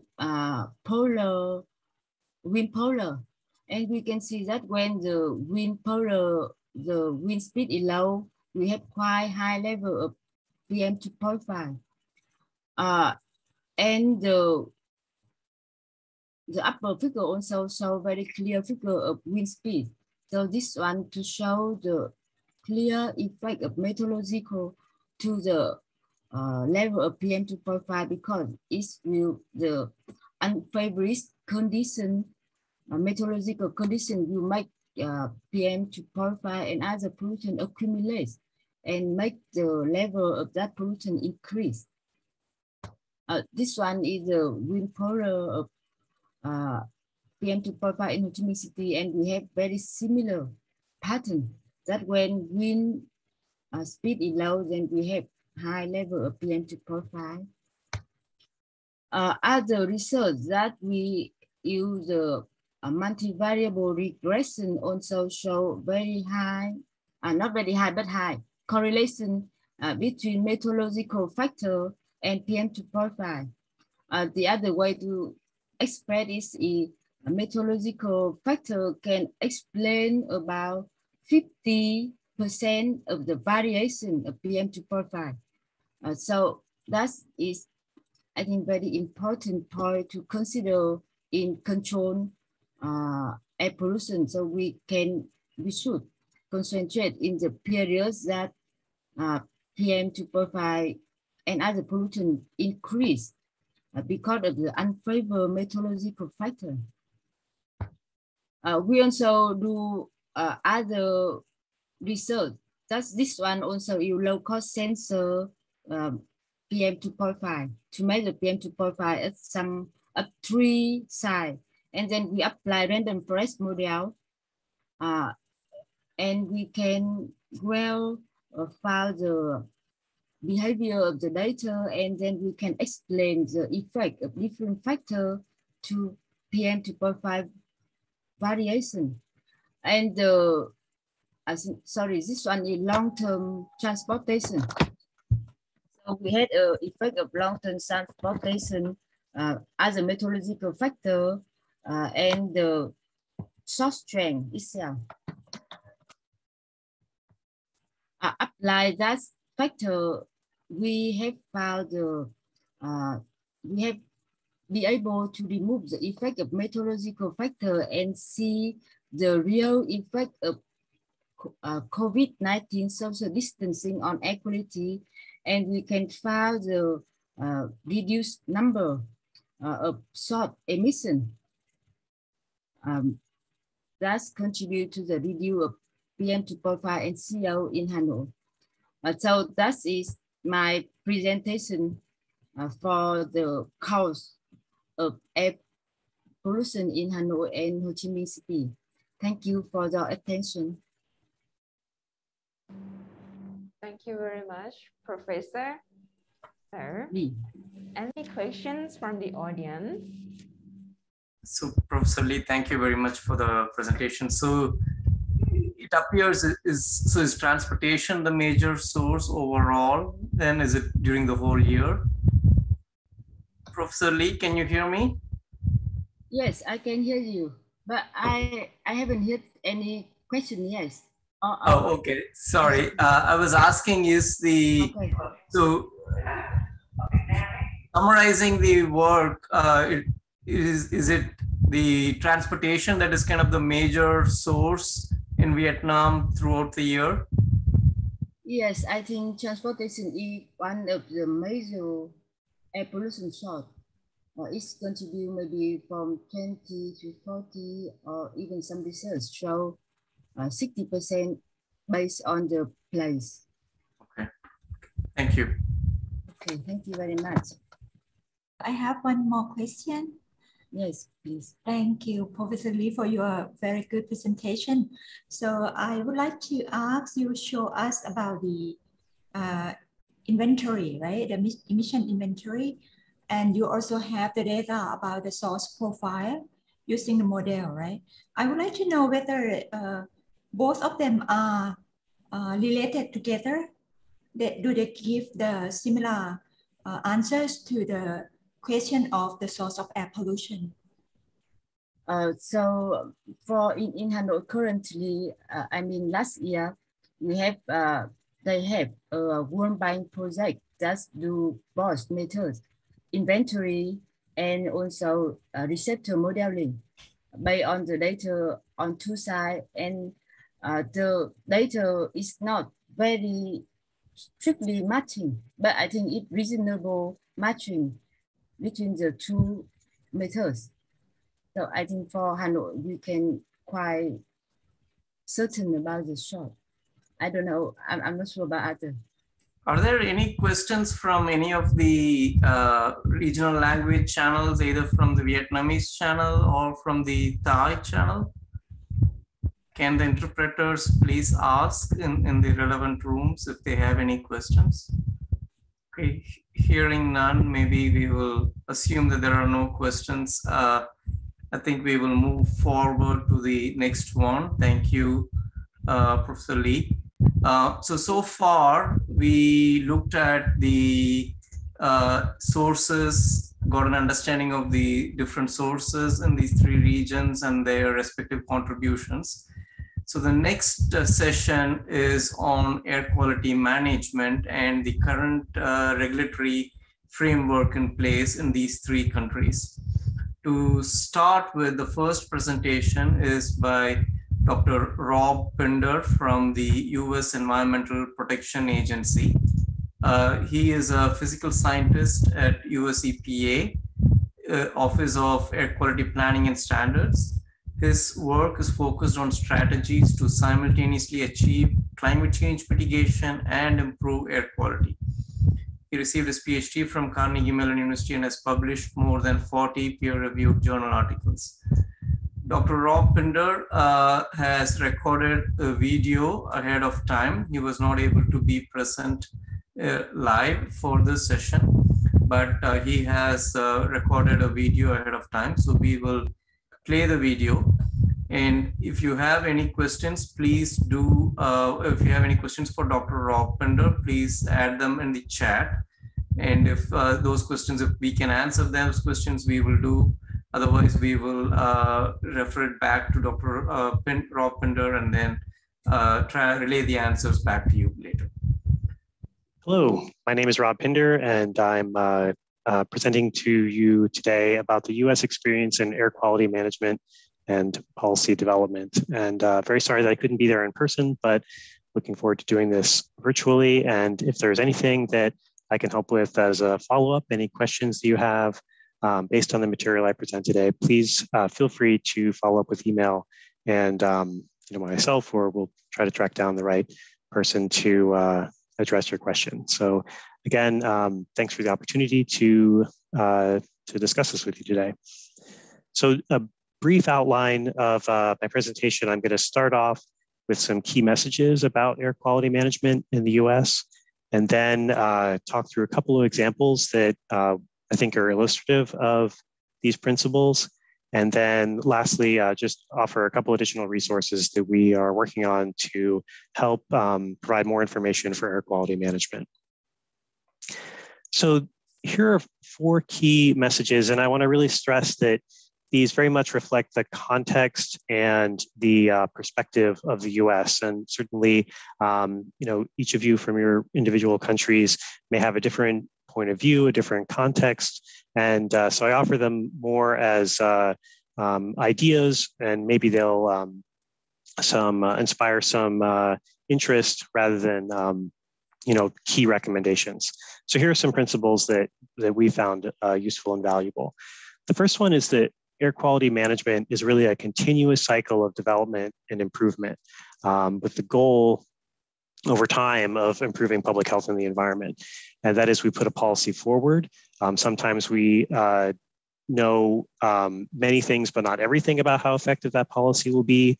But we put structures in place to evaluate the progress and then go back and improve the policies over time. The second is really national, regional, and local regulations, along with voluntary or market-based programs, are effective. These things together in the US have really brought down air pollution and improved air quality in the last few decades. The next one is regional cooperation is critical. Something we often talk about is, air pollution knows no boundaries, no political boundaries. And so we find it really important to coordinate across sort of the state, local, and national level, as well as in our border regions with Canada and Mexico. And it's likely that regional cooperation will be an important part of managing air quality as well. And lastly, something that we both struggle with, but also find very valuable, is how can we best provide information to the public, both as a way of input to the process we use to develop our regulations and our standards, but also as output. How can we keep the public best informed about air quality and what they can do? So I'm going to start by talking about the air quality management cycle. How we see this is it usually begins with establishing goals. So what level of environmental protection or human health protection do we want to achieve? And then we determine, well, what are the sources that are contributing to air pollution and what kinds of emission reductions are possible? That's the second step. The third step then is developing control strategies. So these are policy actions that would reduce emissions from individual sources or sectors. And then next, based on those strategies, we implement programs to accomplish those strategies. So this could be both policy frameworks, but also legal frameworks, enforcement, all of those things. And then lastly, evaluate, are we making progress toward our goals? Are we achieving what we thought we would achieve? And go back and use that improved information to establish new goals or fine-tune the regulatory approach. So it's very important that it's we continue around and view this as a cycle, not a once and done activity. And so what are some of the tools we use in each of these steps? So oftentimes the first step is emission and certification. So we figure out a method for determining how do we measure emissions from a facility or a source, and then certifying that method so it can be integrated with industry practices. The next is ambient measurements, so measuring the air quality in the atmosphere that people breathe. The next part is collecting emissions data, compiling inventories from all sources.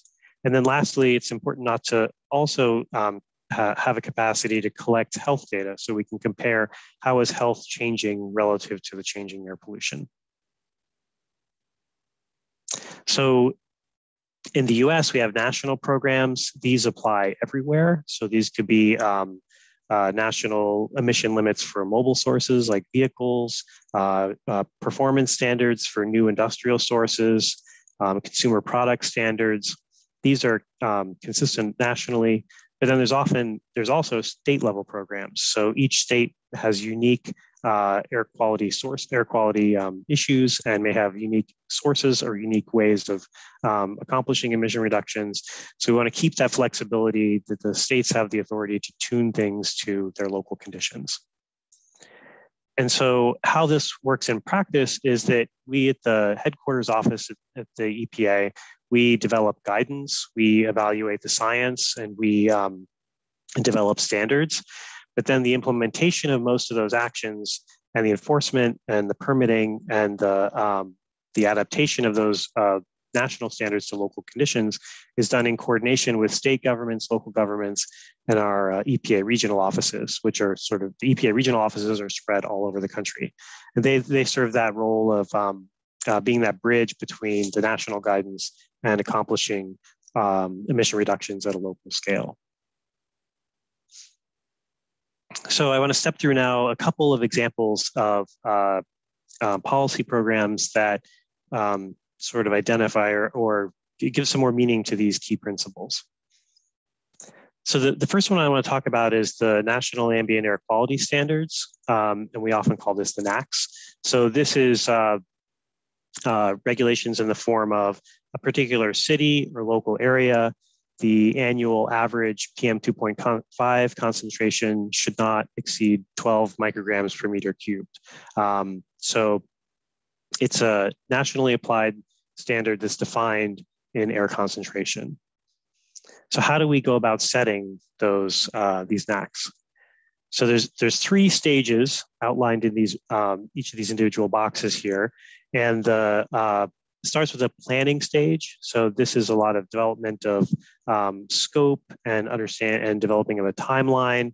And it's important to note that each of these stages is done in consultation with CASAC, which is the Clean Air Science Advisory Committee. So this is a group of scientists that are key leaders in the field who consult with us to help them make sure that the best science is being incorporated into the process. Each of these stages also has a public comment period where industry groups, NGOs, citizens provide comments into the process, and we respond to those and incorporate them into our thinking. So after the planning stage is the assessment stage. So this has 3 parts. The integrated science assessment, where we go out and try to understand the science between the linkages between air pollution and human health. And then we develop a risk and exposure assessment. So this is the quantitative assessment that's specifically for the conditions in the US right now. What are the risks? What are the exposures? And what would be the effects of changing the standard to a lower level? And then lastly, there's a policy assessment that looks at this from a policy perspective and examines and brings from these different assessments forward individual options that could be considered as a new standard. So then lastly is the rulemaking stage, where it goes through various levels of agency review, and then finally is decided and selected by the administrator. So that's the standard setting process, but then on the implementation process, it's very much a collaboration and working together with individual states. So the EPA designates which areas exceed the standards, and we do that using ambient air measurements. And then the states develop implementation plans to describe what emission reductions are going to be put into place, what laws are going to go into effect that are going to reduce emissions to achieve that standard. And then lastly, this also can trigger additional kinds of effects or regulatory hooks for large industrial sources. So the implementation or the NAC setting process is a kind of a national level, but then the actual implementation for how do we get those emission controls is decided on the local level. Another example I want to bring forward is residential wood heating appliances and how we regulate that sector. So residential wood heating appliances, these are small stoves that are powered by wood that are used to heat homes. And this is especially popular in rural areas. In large cities, most people are connected to the gas system or electricity system. But many people prefer wood heating because then they don't have to buy gas or electricity for heat in rural areas. So how we regulate this sector is that we start by setting particulate matter emission limits for different kinds of appliances. So this could be of the form, this unit is allowed to emit so many grams of PM 2.5 per hour or per unit of heat generated. And once we establish that regulation, then there's a process which we certify how do laboratories test if an appliance is meeting that standard or not meeting that standard. So that's called the certification process. And then for appliances that go through that certification process, they get this sort of tag here that tells consumers, independent scientific information about the performance of that appliance. So how much smoke does it emit? How efficient is it? How well does it heat? And so this is sort of all bringing together, a regulatory program that is set out to reduce emissions, engagement with the manufacturers to certify the appliances that they develop to meet those emissions. And then lastly, informing consumers about what are their options. How can they reduce smoke by buying a newer appliance, as well as education options, like education programs that help, teach people the best way to reduce emissions when they use the stove. Do they burn dry wood that's going to have the least amount of emissions? Okay, and then the last example I want to talk about is called our Air Now Fire and Smoke Map. And this is a map that's updated in real time, and it includes information from reference monitors. These are these little circles. and then low-cost sensors, which are the small squares here. This is a sort of a zoom in of the San Francisco Bay Area in California. And you can see there are some reference monitors, but then the low-cost sensors really fill in a lot of the gaps. And these are color-coded based on how well the air, the current level of air quality that's being observed in that location. So green is good air quality, and then it goes to yellow, orange, red, and purple. So then we can zoom out to the national map, and additional information is sort of this gray area where there are smoke plumes, fires, where there are forest fires burning, and then you can see some places in the central US where the air quality is a little bit worse because of that. But I want to stress a couple of things. This has been a very powerful public engagement tool. Millions of people go to the AirNow Fire and Smoke Map. When it's wildfire season in California in the West, it's the most visited federal government website just because people really are looking for this information. And that engagement we find is really important and really important public service. But I really want to stress that it's not as simple as it looks. To integrate the low-cost sensor data, we had to do a lot of underlying work to understand how well do these devices perform, how well do they perform during wildfire conditions, what kind of correction factors do we need to apply to the sensors to get it to be on a similar sort of scale as the reference monitors. And the other thing is it's a lot of work from a communication standpoint. We get lots and lots of questions in from the public asking us, is my air quality okay? I've seen this issue in my neighborhood and I'm really concerned.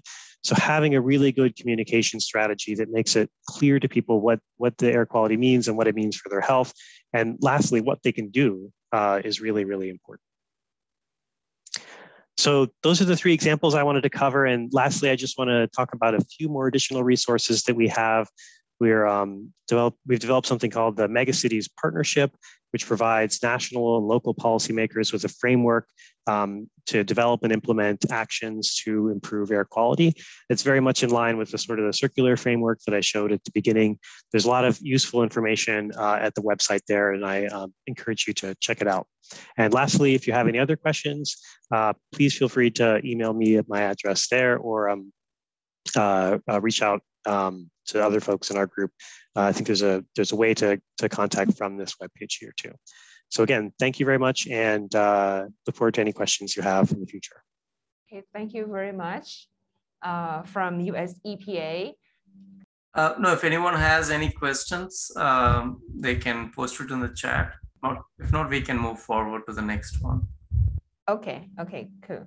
Okay, for the next speaker, please welcome Mr. Pansak Tiramongkol. He is a Director of Air Quality and Noise Management Bureau, Pollution Control Departments of Thailand, who will talk about the air quality standards and plans for Thailand. Please welcome. Good morning. My name is Pansak Tiramongkol. This is next my outline for talking today. I'm gonna start with Thailand Air Quality Standard and the current standard, and I'm gonna talking a little bit about national agenda on solving the particulate matter problem, especially PM2.5. Let's start with introduction Thailand Air Quality Standard. What is the ambient air quality standard? Ambient air quality standard is the legal limit based on level of harmful pollutants in ambient air that cannot be exceeded during the given period of time. And there are three characteristics of the air quality standard. The first one is the allowable level of harmful pollutant in atmosphere, and that define the amount of exposure permitted to the population. The second one, air quality standards are expression of public policy and thereby requirement for the action that country intend to achieve in the future. The third one, the standard must give consideration to the feasibility of achievement based on a broad range of economic, social, technical conditions. And next, I'm gonna briefly how Thailand set the equality standard. We start with the Enhancement and Conservation of National Environmental Quality Act of 1992, or we call Environmental Act.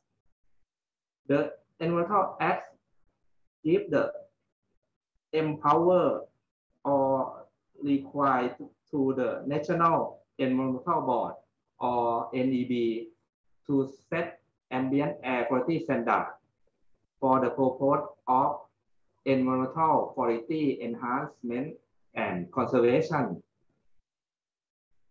The NEB may set up the subcommittee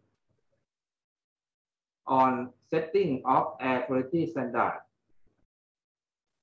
and the subcommittee has duty to provide the recommendation on setting and reviewing of the air quality standard. For pollution control department, my department has a responsibility to propose the ambient air quality standard to subcommittee and can be proposed directly to the NEB also. Now let's go to the current air quality standard. Current national air quality standard in Thailand, we can separate, or we can make a group of pollutant into group. The first one is the criteria pollutant, consists of CO, NO2, ozone, sulfur dioxide, GSP, PM10, PM2.5, and lead. The another group is the volatile organic compound and carbon dioxide. The air quality standard consists of three components. The first one is the standard value. The second one is the averaging time, and the third one is the measurement method. And this is the next we're gonna show you the summary of air quality standard for criteria pollutant. The first column is the pollutant, and the middle column is the averaging time, and the last column is the measurement method. So for Thai air quality standard, must have three components like this. And to saving the time, I'm gonna go to in detail for each one. So let's go to the next slide. For the volatile organic compound group, we have 9 parameters for this group, and all for everything time only have annual average. And this is the group of VOC. For the next slide, this is the standard for carbon dioxide, only 24-hour average, not exceed 100 microgram per cubic meter. And this is show why Thailand has a carbon dioxide standard, because of we have the risk code region company in our country. So carbon dioxide is the raw material of this kind of factory. So a lot of people complain with the smell of carbon dioxide, and that big forced the government to set up the ambient air quality standard for sulfur dioxide, and we use the WHO guideline as the air quality standard for sulfur dioxide. And for the next, I would like to talk about the reviewing and revising PM 2.5 standard plan. We have the rationale for three rationale to review the PM 2.5 standard. The first one, PM 2.5 standard has promulgated since the year 2010. It about 12 years ago, so it quite a long time to use it. The second one, the implementation of National Agenda Action Plan on solving the particulate matter problem, which indicate that PM 2.5 standard will be revised both in 24-hour average and annual average to be more strengthened in accordance with the WHO interim trajectory.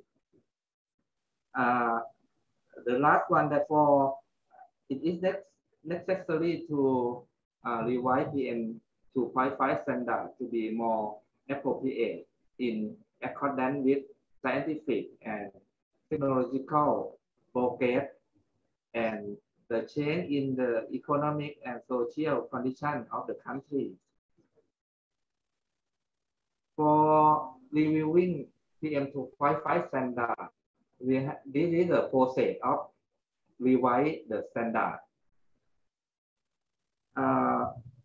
Start with BCD has to conduct the public hearing through the video conference meeting and website, or we call the meeting face-to-face also.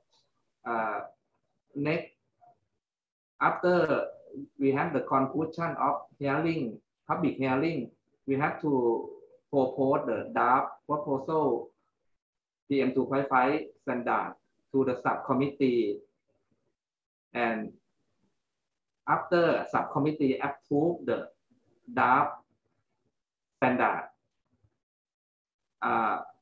PCD gonna propose the draft standard to the National Environmental Board for consideration, and after that announced in the government gazette. This is a summary of the process to revising the PM 2.5 standard. And next, I would like to talk about the challenge of air quality standard issue. The current ambient air quality standard, which are unsuitable to the circumstance, should be revised and reviewed and revised regularly to more appropriate in accordance with the scientific and technological progress and change in the economic and social condition of the country. And the last item, I like to talk a little bit about national agenda on solving the particulate matter problem or PM 2.5. This is an example of using the ambient air quality standard as a goal of the master plan of the country. Since the government announced national agenda on solving the particulate matter problem in the year 2019. Then we all relevant organizations have to make a plan, action plan, and use the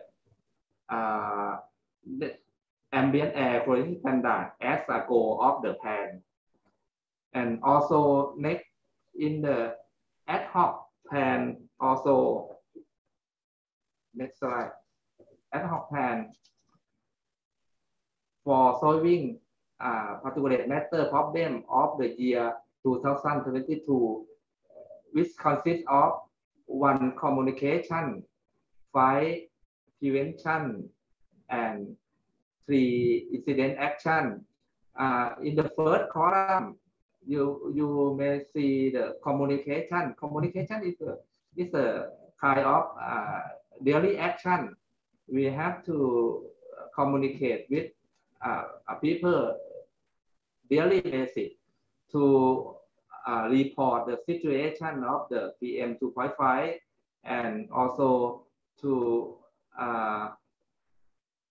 report the next 7 year forecasting of the PM 2.5 to promote the public awareness to the people.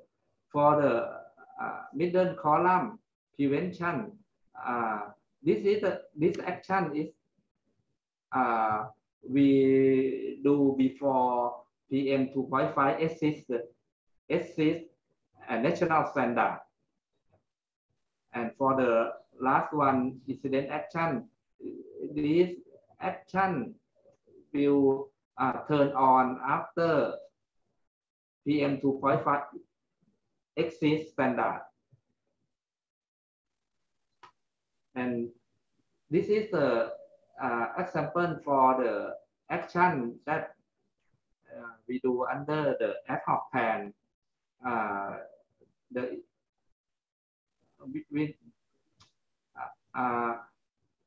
The PM 2.5 in Thailand, the source of PM 2.5 in the northern part of Thailand is the open burning.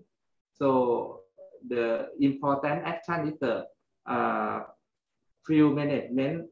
Actually, it's the agriculture residue management. We also have the open burning reduction mitigation. Vehicle emission is another source that important in the urban area. So when the PM 2.5 exists standard, the relevant agency have to signal of pollution control from vehicle. For example, we will have more checking point the on-road vehicle, strengthen the vehicle standard, and also warning the people for current situation and the next 7 year forecasting. And at this slide, you may see the report to the public in the bottom, and the activity of combat with the open burning in the right hand side. And this is all my presentation, and thank you very much.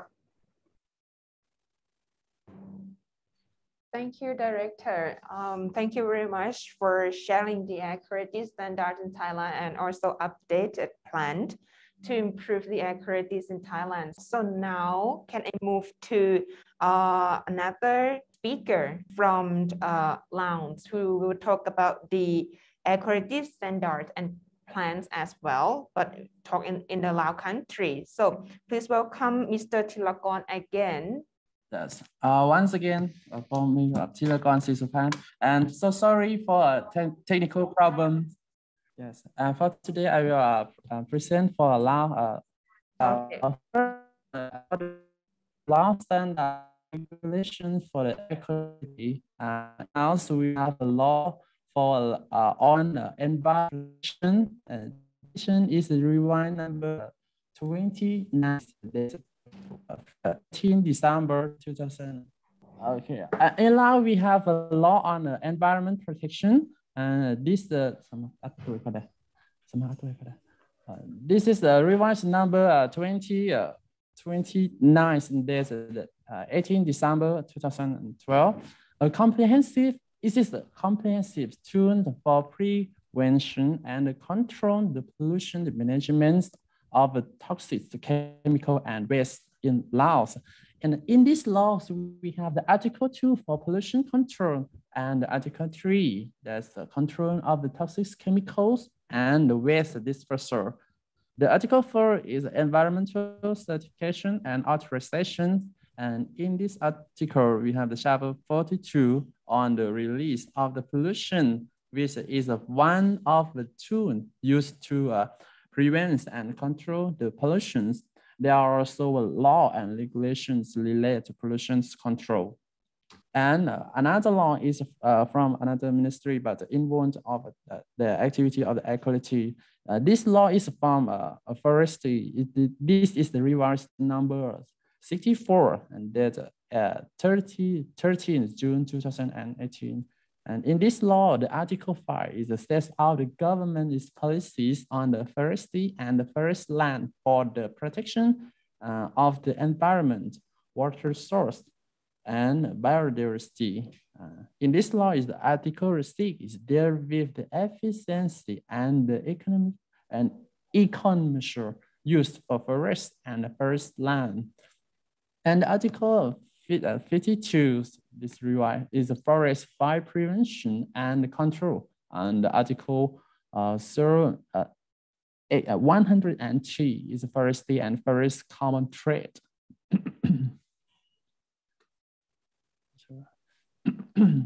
And beside the law, in Laos we have the agreement. This agreement is on nation environment standards. This revise is 20 and 17. This agreement will set out the nation environmental standards as the basis for environment monitoring and the control of the water, soil, and the air and noise pollution. And in this agreements, we have a parameter of the ambient air parameter that's indicated. For the first one, for the carbon monoxide, we have in 1 hour not more than 30 ppm, and nitrogen dioxide, and in 1 hour not more than 0.11 ppm. And for the sulfur dioxide, in 1 hour not more than 0.13 ppm. And that's only the gas we have the particulate. Also in the for the TSP, in the 24 hours, not more than 0.33 milligram per cubic meter. And for the PM10s, in the 24 hours, not more than 0.12 milligram per cubic meter. And for especially is the for PM2.5, the PM2.5 in 24 hours, not more than 0.05 milligram per cubic meter. And this table is show the standard that we use for the ambient air quality monitoring that indicate.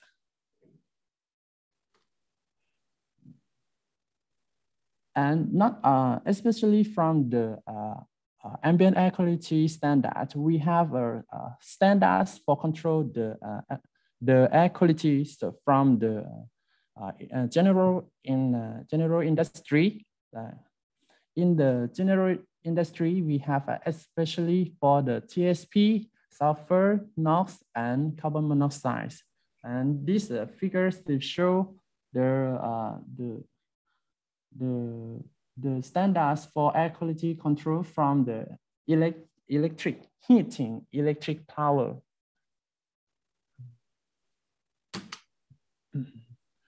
And in this agreement, we have standards for control the air quality for vehicle also. For the first figure is for the new vehicle, and for the second, the tables, it shows the middle age of use for the vehicles.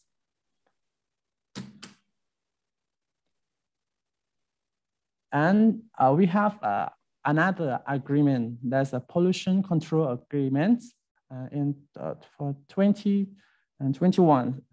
This agreement sets out pollution control and remediation, measuring pollution, monitoring pollution control, measure in the case of emergency, identification and hazardous area, and the pollution risk to reduce and the limit of the impacts of the air pollution, soil and water pollution. And we take all the data and area and every, and we website maybe the chat box for be interested in. And this presentation will show the quality minimum from the samplings. This is one of the handouts we set up for who will analyze for the PM2.5, PM10, or TSP. This will be the guideline for to be what the equipment, what the technique that to be used. And this is to show air quality index. In Laos, we have an air quality index. And in every day, we display for the information that we monitor in every station. And we got the data from each station, and we compare with the air quality index. And we display for the social in every day. In Laos, we have 7 levels of air quality index in Laos, and this is each parameter and referring to the number of the concentration. And for the future plans, we will support the development of regulatory and policy tools on the national and the sector levels to reduce the pollution levels, and the priority area includes local area air quality management plan. And the government to significantly increase as a well-defined and targeted budget for the air quality pollution monitoring and the pollution prevention and the control include increase staffing in the pollution control department and establish as well staff until for air pollution control, support for staff until linked to each province monitoring station, increase staff and budget for areas in the air pollution monitoring and modeling survey and reportings. Yes, I think that's all for my presentation. Yes. Okay, thank you very much, Mr. Chilakon. Again, so really happy to see your data, your information. So this is a good chance to update to each other. Okay, so the last speaker from Vietnam, they will talk about the Vietnam air quality standard and plans as well. Please welcome Professor Nguyen. I'm really apologize if I pronounced your as a wrong name. Okay, from University of Engineering and Technology, Vietnam National University, Hanoi. Please welcome. Thank you. Please let me share my screen.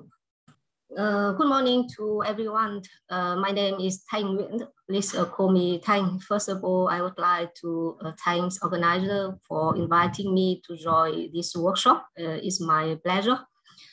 Today, I would like to present the Vietnam air quality standards and a plan for air pollution mapping in Vietnam. In my presentation, I will briefly introduce the Vietnam AQ standard and air quality management plan. Also, the current air pollution monitoring in Vietnam and some application that we propose to use air pollution mapping using both the satellite approach and chemical transportation model. As you know, that air pollution is a serious problem in Vietnam. The Vietnamese government issued the ambient air quality standard we call the QCVN in 2030. So in which the 8 pollutant was taken into account. Also, this is the first time particulate matter concentration is the PM 2.5 and the PM10 was mentioned. And the pollutant is considered for the short-term exposure, is mean the 1 hour, 8 hour, and 24-hour average. And also consider for the long-term exposure represented by annual mean. And all air quality parameters as carried out under the guidance of the different national technical standards, and we call the TCVN. The red number indicates the air quality global level is recommended by WHO in 2021. And we can see that for many pollutant level, the Vietnamese standard is much lower. So air quality management is a very important task and implemented by government units. According to the environmental protection law we updated in 2020, the state management involved into this task as the Prime Minister, the Ministry of Natural Resources and Environment, and also the Provincial People Committee. And we have both the national plans and provincial plan for air quality management. For national plan, the duration is for 5 years. So the task is include the activity is firstly to assess the management and control of air pollution at national level, and also need to identify the main cause of air pollution. After that, we can identify the overall and specific goals, and to realize it by propose a task and solution for air quality management. After that, the priority program and the project is proposed to perform the task and solution, and also to develop the regulation on coordination and measure to manage the inter-regional and inter-provincial environment quality. And the last step is the organization for the implementation. So for the period 2021 to 2025, we already have a national plan for air quality management approved by Prime Minister on November last year. And the main goal of this plan is to enhance the management of air quality through the control of emission sources, and to monitoring the ambient air quality, and also is a focus on warning and forecasting air quality in order to improve the air quality environment and also to protect the public health. For the provincial plan, it is customized for each province. The duration is determined based on the local characteristic of province. For example, like area or level of air pollution, the current management and improvement solution, and also the local implementation and condition. The step to implement the provincial plan is following the national plan, but it's more detailed and with a lot of adjustment for each provincial situation. We see that the air pollution, the assessment of air pollution is a very key point for both the national and provincial plan. So in order to have information of air pollution situation, they often stay on air pollution monitoring data. And currently, this kind of data is measured and collected from the ground measurement. So this is an example of air quality statistics station network over all the country and managed by the government.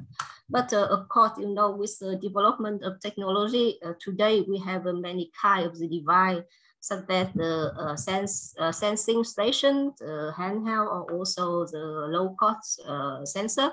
So we also have many added information.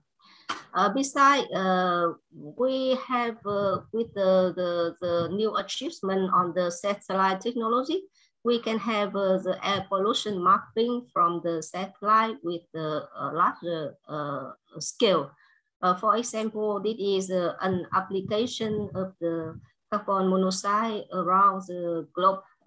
Is measured by Sentinel-5P satellite over Asia, Africa, and South America. We all know that with the ground measurement, we have the data with the advantages in high frequency and high accuracy. But of course, we also know that it's limited in the spatial coverage. And on the other hand, with the satellite data, we can have the observation at the larger scale, but this limited in the observation time and also the quality. Therefore, the mapping methodology or modeling technique is very important to combine the data from the different sources and provide the complete view of air pollution situation in the provincial, national, and also regional scale. So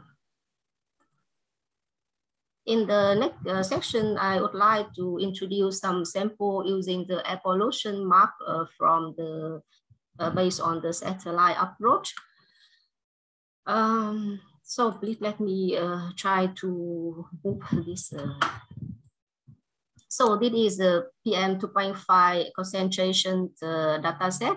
The value is daily mean of PM 2.5, and the spatial resolution is 3 kilometers, and it has the full coverage of Vietnam, and we have the data set in the long-term period is from 2012 to 2021. And to create this map, we use a mixed effect model. Is one kind of statistical model processed on the satellite aerosol optical depth data, the meteorological parameter, and land use information. And of course, we need a lot of ground PM 2.5 measurement. So this is an example of the monthly average of PM 2.5 in 2017, and you can see the distribution of PM 2.5 in Vietnam and also the seasonal variation. So currently, this kind of map is applied in many ways. First of all, we use this map. We can use this map to make the report on the PM 2.5 status in Vietnam as from 2019 to 2020. And I will present some example in the next slide. And with this kind of the data set, we are able to calculate the PM 2.5 for each province by year. So this kind of information also can be used to like the input to calculate the provincial environmental performance index.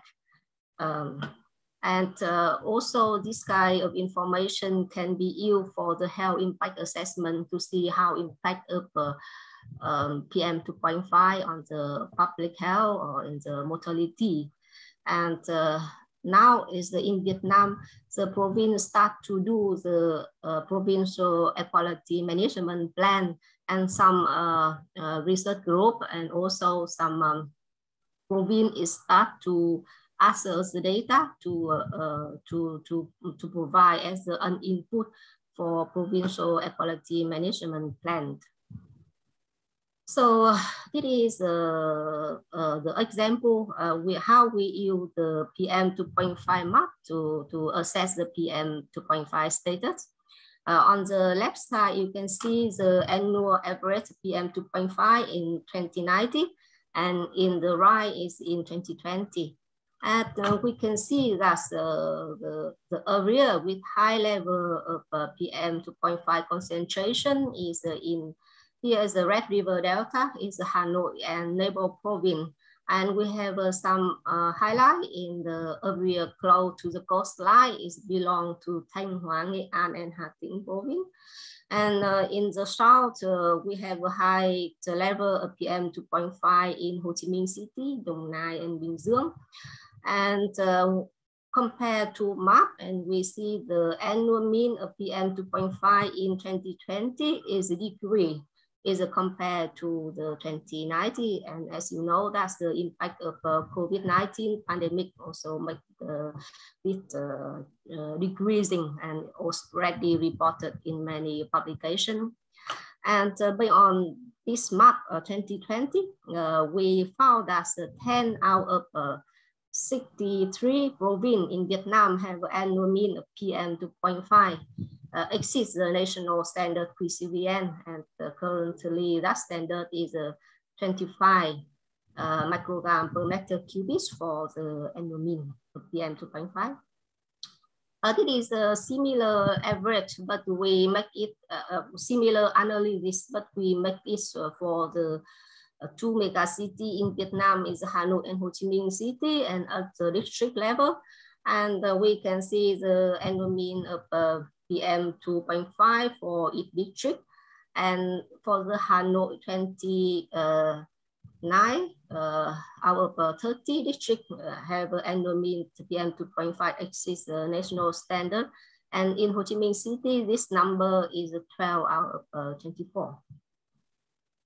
So this also the similar approach, but we create the air pollution map at higher resolution. So this PM 2.5, PM10, NO2, and CO for a 3-meter resolution is a very detailed, and it's very good for the detailed monitoring and reports, and also for the impact assessment of like the public health, economic, and also the transport and urban planning. This is another example of the hotspot detection and visualization. So the triple me is a sensor on the Sentinel-5P satellite, and they provide the NO2 density product.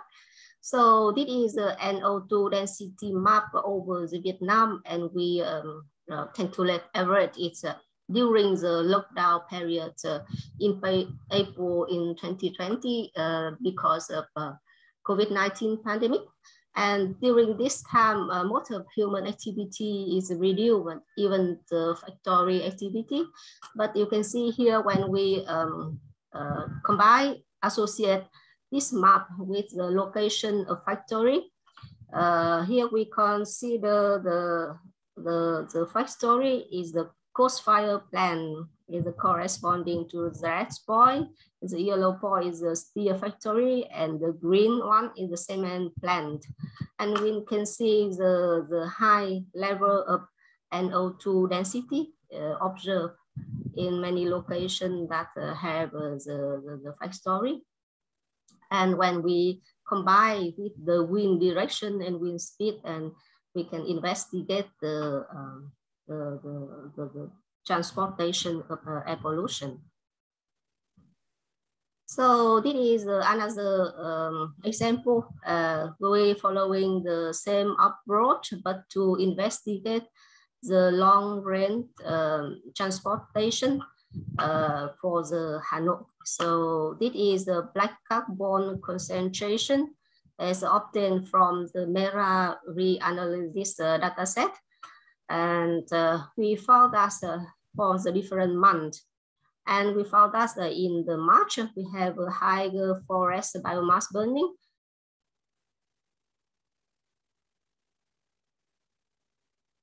From West Vietnam and Laos, as may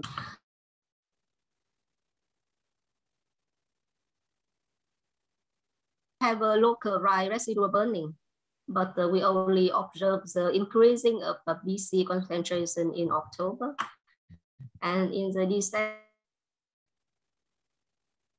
December, we have a very high loading of the China, and with the northeast monsoon, they may bring the transport to the northern Vietnam and the Hanoi. So this is another application that we simulate the air pollution using the webcam model. For the webcam model, we mainly focus in the northern Vietnam.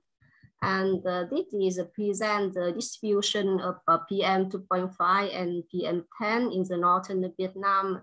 Here is the PM10 and PM 2.5, and here is in January 2040, and is July in 2040. January is the winter month, and July the summer month, and we see the increasing of air pollution in the northern Vietnam.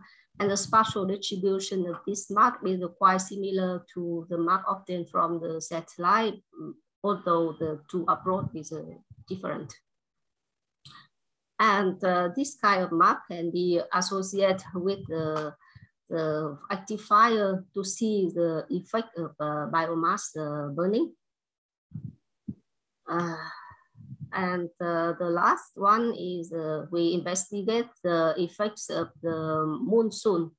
So this period is happened the monsoon in the northern Vietnam, and we have the data before, during, and after the monsoon, and you can see the increasing of PM 2.5 concentration in the northern Vietnam during the monsoon, and this is an example in January 2090. So in conclusion, we see that the Vietnam AQ standard is lower than the AQG standard recommended by WHO in both 25 and 2021.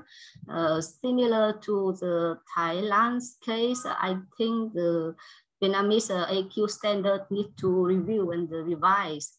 So the plan to meet the WHO interim targets maybe have a notable benefits for the local health. Secondly, the assessment of air pollution level and investigate the potential emission sources is a key component for both the national and provincial plan on air quality management. So besides the air pollution monitoring networks, air pollution mapping on the satellite approach or chemical transport modeling is a valuable supplement information. And the application may include the assessment air pollution status in time and space at the provincial, national, and regional scale, and also to investigate the potential emission sources or provide the data for the impact assessment of air pollution on environment, economic, and human health. Thank you. If you need more information, so please contact me by this email. Thank you. Thank you very much, Professor. Really good information that we will share together in this meeting.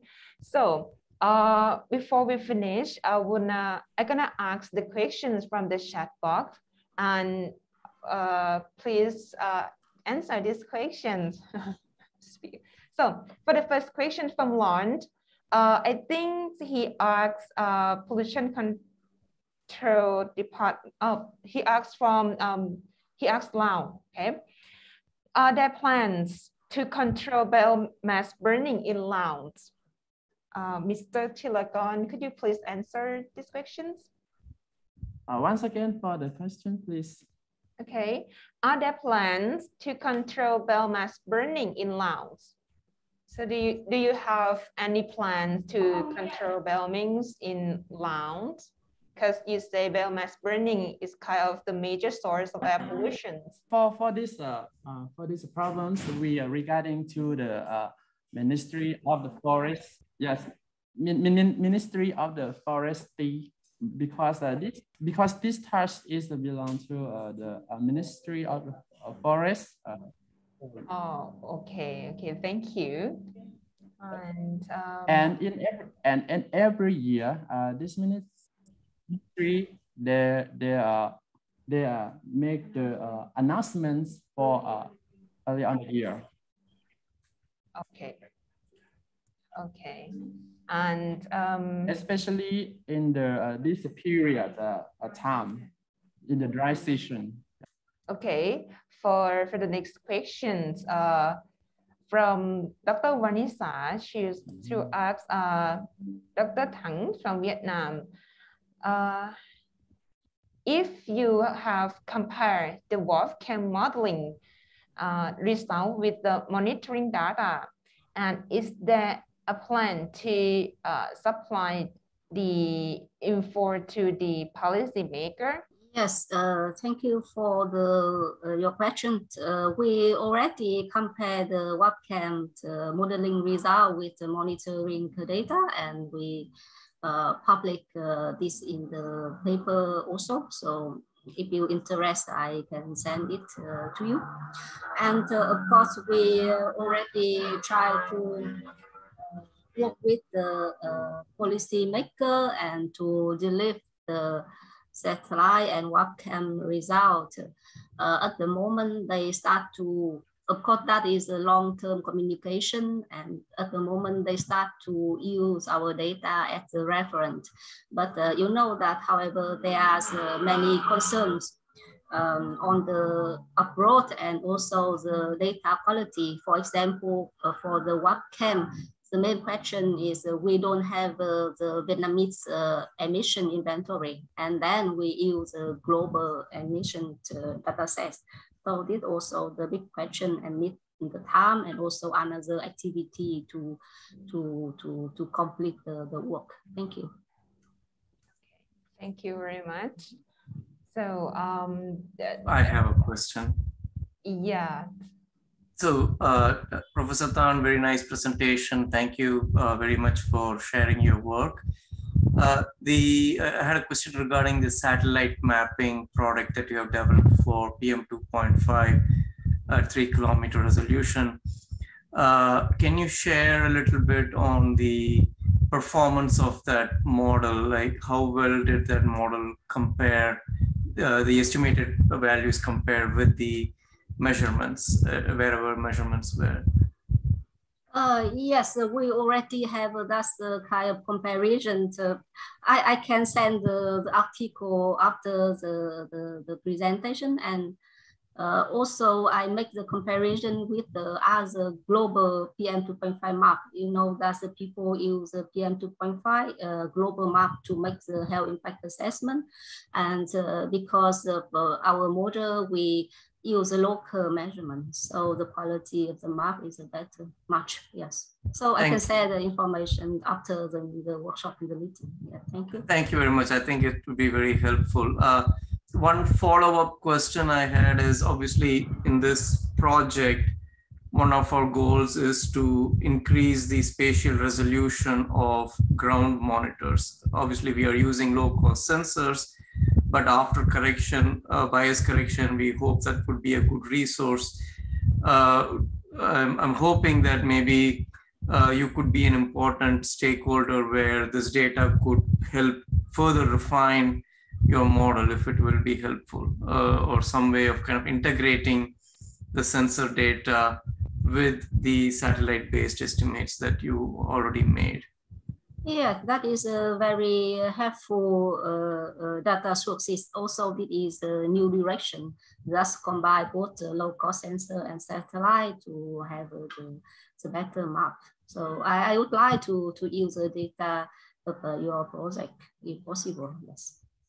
Thank you very much. Yeah, thanks again for the wonderful presentation. Thank you.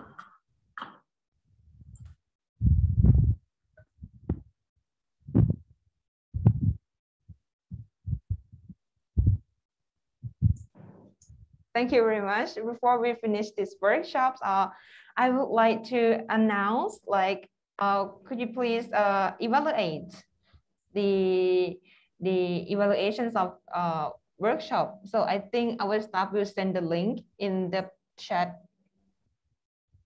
Okay. And then you can scan the QR code from the screen, and please evaluate this workshop for today. Okay. And actually, I would like to inform you a little bit about the schedule for day 2. So for day 2 is quite interesting because we're going to talk about the air quality monitoring status and plans in 3 countries, Thailand, Vietnam, and Laos, and also update the AQC monitoring network. So there are 2 sensor installations in this project, including Purple A and Dashboard. We're going to update the status and data for all of you guys. And the last one, we also have the open the sections that the section to discuss on the air quality issue and challenge in each country as well. Hope to see you tomorrow again. So Prakash, do you have something to say? Yeah, thank you very much, Natipon. I would like to thank everyone who attended the workshop today, and thanks to all the speakers for presenting the work. It's been very educating for, at least for me, to understand and to know the standard sources and the interactions in those in Southeast Asia. I hope everyone else found it to be useful. We would invite you to continue participating tomorrow and day after tomorrow. As Natipon showed, we have great discussions for tomorrow and on Wednesday, and your feedback there will be very helpful. And again, please do complete that survey. It's just 3 quick questions. It wouldn't take more than a minute. We would like to know whether you learned anything new today. Some of you're experts, but perhaps others may have learned something. So your input would be very helpful. So thanks again, and we look forward to seeing you tomorrow. And thanks to the our wonderful team of collaborators on this project who have helped put together this workshop, and we'll continue this for the next 2 days. Thank you. Back to you, Natipon. See you tomorrow. Bye.